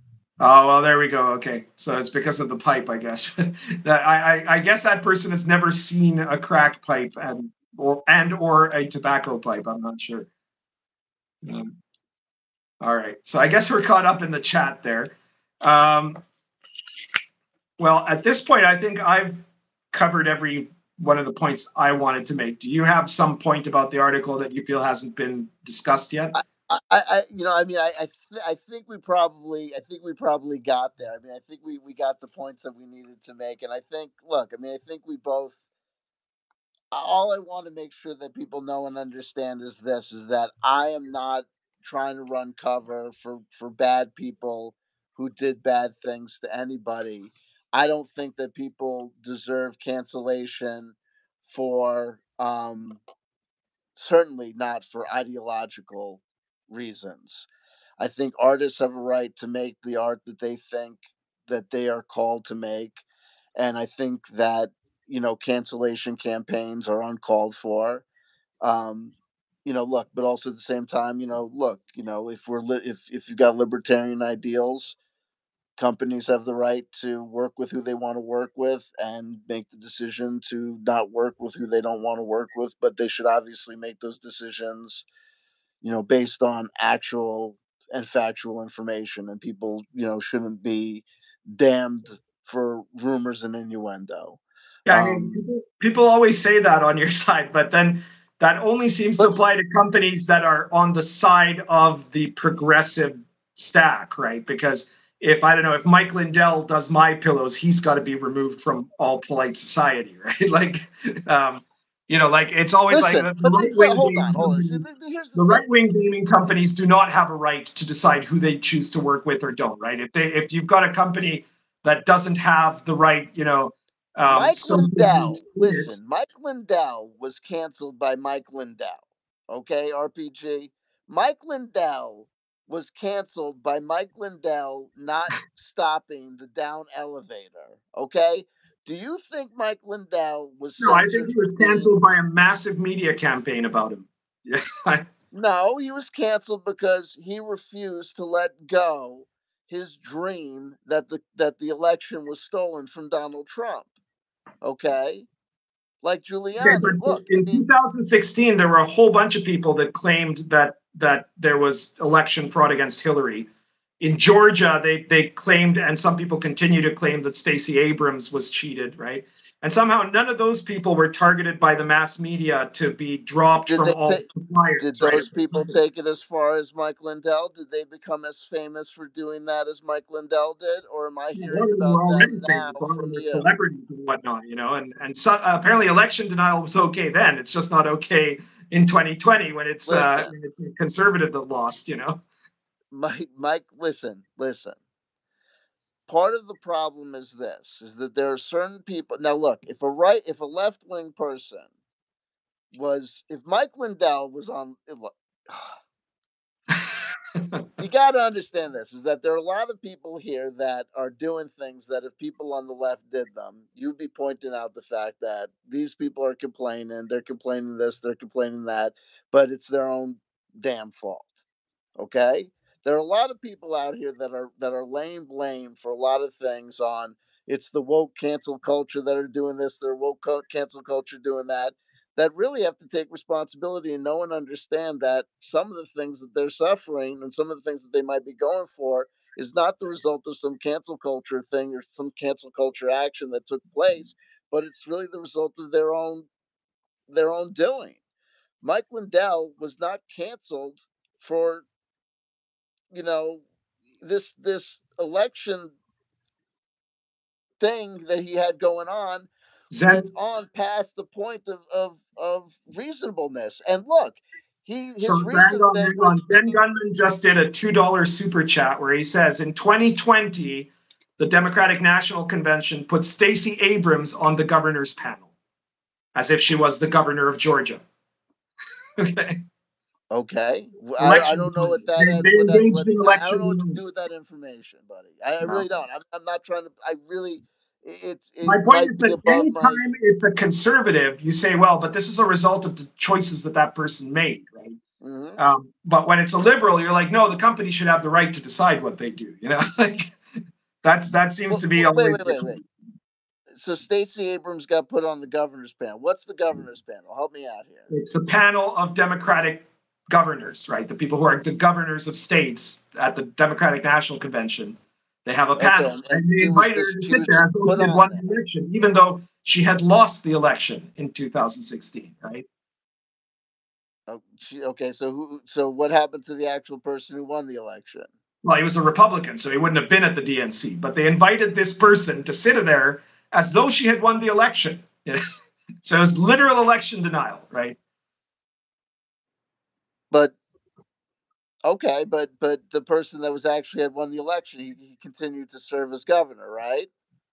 So she was just at the Democratic National Convention. Joe Biden is still president of the United States, right? But everybody that supposedly engaged in election denial of the 2020 election, you know, some of these people are now spending years in prison because they participated in the insurrection on January 6th. Yeah, okay, so BLM wasn't an insurrection, but a bunch of guys walking around and looking at the Capitol building was. Right? Yeah, some of them with weapons. That was look. The January 6th was. There was only one weapon fired that day.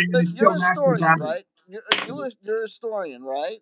I am. So you've heard the term bloodless coup, right? Yeah, but this wasn't a coup. Nothing coup-like occurred. There was nobody took over anything. The military wasn't involved. Nobody actually, it was a bunch of people doing a protest. And in that same year, BLM forcibly entered the Capitol And all the Congress, the Democratic congressmen came and knelt in front of them. You know, like they didn't arrest them. They didn't call that an insurrection. Not. When They did did that exactly the happen? same thing. I don't know what you. But I asked you the question I'd asked you is if you had heard the term bloodless coup, and you conceded that you had heard the term bloodless coup. Yeah, right? The term bloodless coup, but this wasn't a coup of any kind. Right, Bloodless it wasn't because it wasn't successful. No, there was not, because it was just a protest. There was nobody in power that was behind this that had ended up engineering the necessary steps to have a coup. You know. But listen, Donald Trump and the election dispute was an attempt to overturn. We know this is why, look, we're waiting for the Supreme Court to rule on the Colorado case, but the determination has been made at certain levels that it was an insurrection, right, in the U.S. courts. No, it wasn't. There was nothing insurrection about it. It's just now people in political positions of power are persecuting members of the other party like they do in Venezuela. You know, that's what it was. Characterization of it.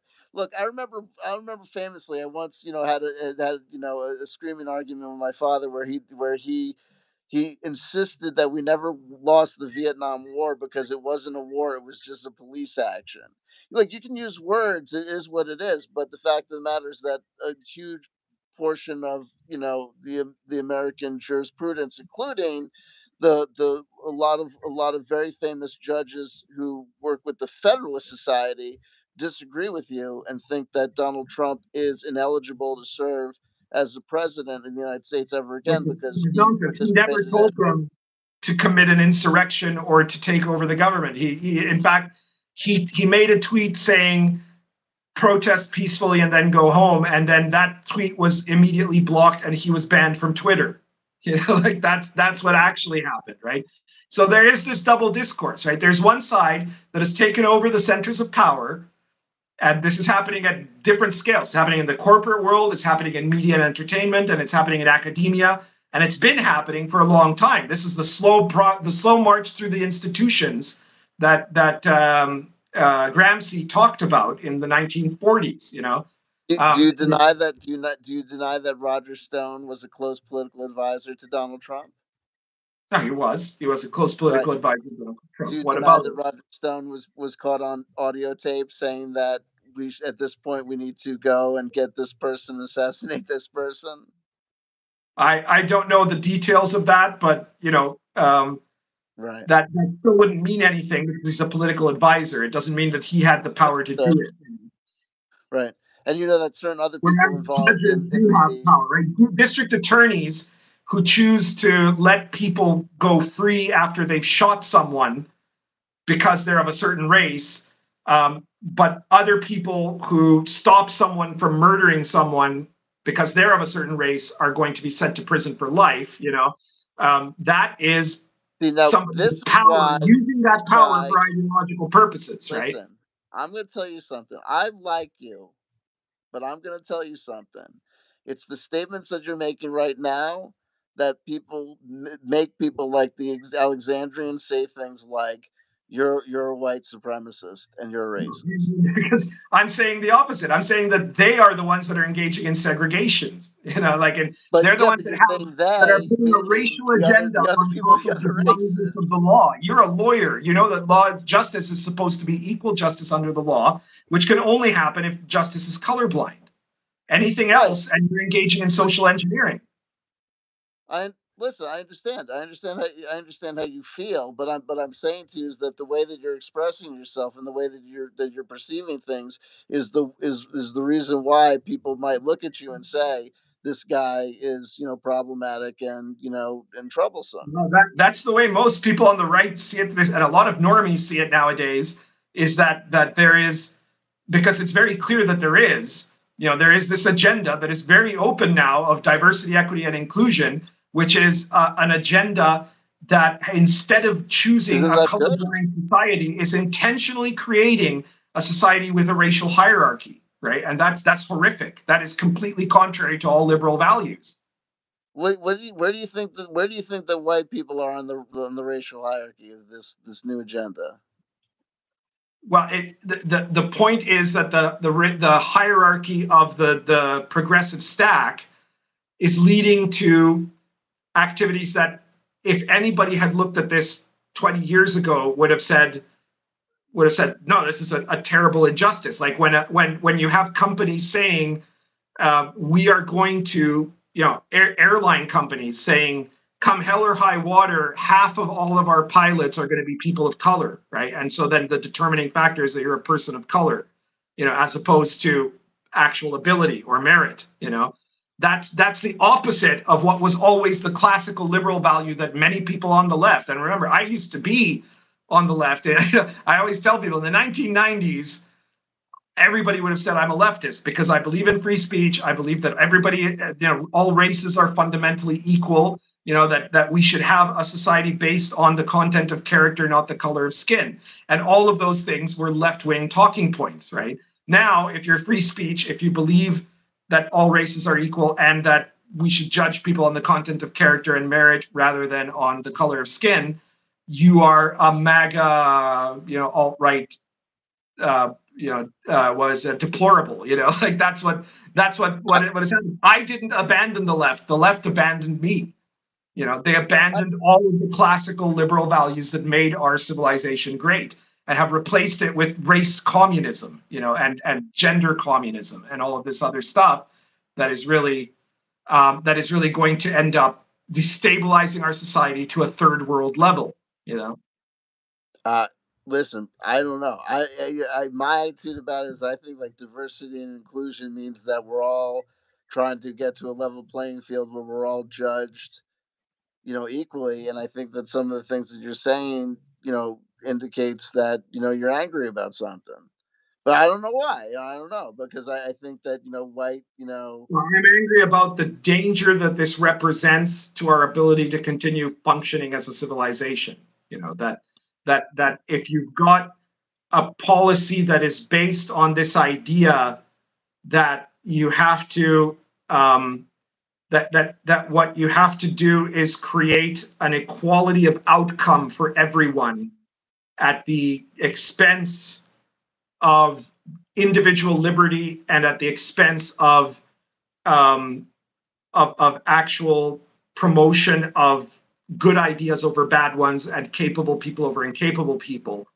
And especially if you're using the measurement of what you do on inherent traits, right? Like if you were to say that someone, by virtue of having white skin, should be promoted and benefited with certain benefits from the government, or also for hiring or for things like that, over and above people who have darker skin, that's an atrocity, right? And that is the atrocity that is happening today. It's just happening with the like the alt-right people who are actually race nationalists, right? That are ethno-nationalists and what have you, that are racists. I have all of the same ideas as the woke progressive left. They just cheer for different skin tones. But otherwise they believe the same thing. They believe in segregation. They believe in promoting a certain skin color over another. They believe in promoting a certain type of sexuality over another. And they both think that Jewish people are a problem, right? Like they have that in every category. They agree on pretty much that. They believe that races shouldn't mix. They believe that interracial marriage is problematic. That all of them, they have all of the same ideas, because it's the horseshoe theory in action, right? That you either believe in values or you collapse into the barbarism of tribalism, and that's what's happening now. I think you have a skewed perception of what people on the left think, and I think it's just my perception is based on actual policies that people are enacting, and that's the real issue. Okay, I love you, man.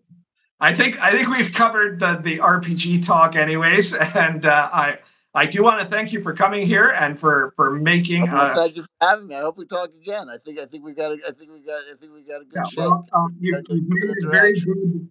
presentation of your positions on this argument. There were some places that we were in total agreement on, and other places where we discussed in a way where we both gave as good as we got. So I'm very happy about that.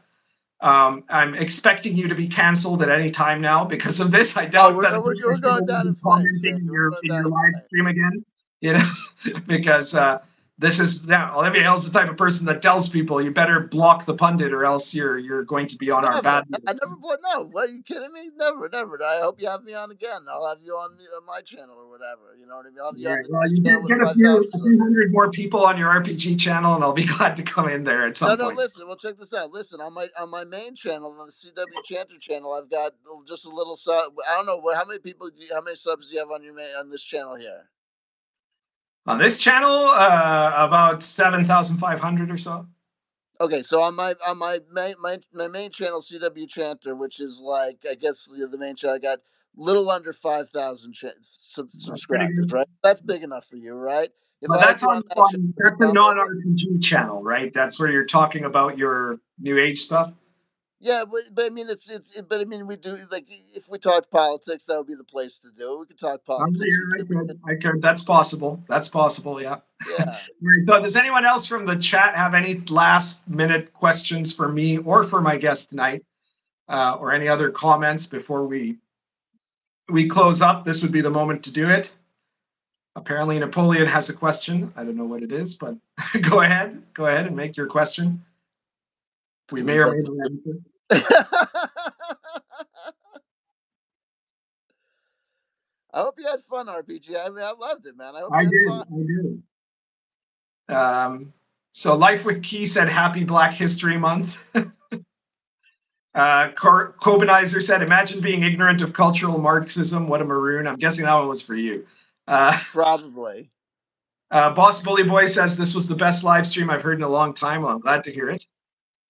Alex Taylor says, it's so satisfying hearing someone say these things directly to a leftist. It's so flabbergasting to see it all going over the leftist's head. Well, you know, that's the thing. I got to say, like, I mean, I remember because I started all my kind of RPG pundit thing around 2005. And back then, people on the other side wanted to get into debates with me. Like, sometimes people politically on the other side for me, but also sometimes people just had, like, different theories about gaming than me. And there were debates. And like I said, this is the first time in like 10 years that someone who isn't more or less on my side, at least as far as the RPG hobby is concerned, has said, yes, I want to debate. You know, I'm very impressed by that. Oswald Spengler went over my head, apparently. Oswald Spengler. I guess me getting it would me just be saying, my God, you're right. Yeah. You can't expect miracles there. Oswald Spengler says, do you think James Lindsay plays TTRPGs? I think he watches hentai. I don't know. I think James Lindsay would think TTRPGs are Gnostic or something like that. I'd say something around those lines. I don't suspect he's a gamer. Charles Anderson says you should let Chanter shill his work since he came on stream. Well, Chanter, remind them again what your RPG YouTube channel is called.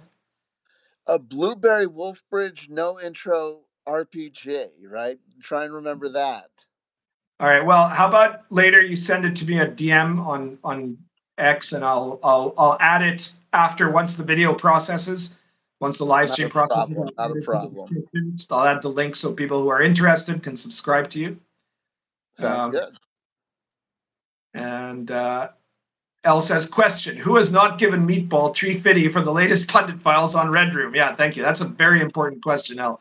If you haven't, check out the Red Room. If you don't like any of the 4 I've got so far, then tomorrow you can get an entire city guide for running adventures in Baghdad in the 12th century. So, you know, it's going to be quite deep. Talk about woke. Yeah. Well, you know, it was the center of the world at one point. All right, I guess that's about it for today then.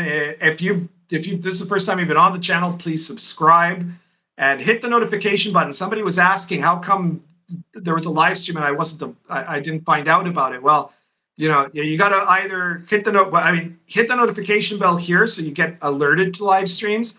But I do know that sometimes for whatever reason that doesn't get through either. But if you're also on X, you can always subscribe to me there, and Casimir Urbanski there, and hit the notification bell there, and you'll have to put up with some political posting, but you'll also always be notified when I've got a new video out and we're doing a live stream. So yeah, and share this video anywhere you think people will find it interesting or get pissed off about it. And thank you, everyone. Check out all of my books, all my products. The link is always in the description of my videos to every one of my products. And be sure to check them out, including The Invisible College, which has gotten a lot of promotion tonight. So that's great. And I guess we'll see you all later. So thank you very much. And thanks again, CW, for coming aboard. Thank you for having me. If I can end this thing, and bye to everyone. God bless.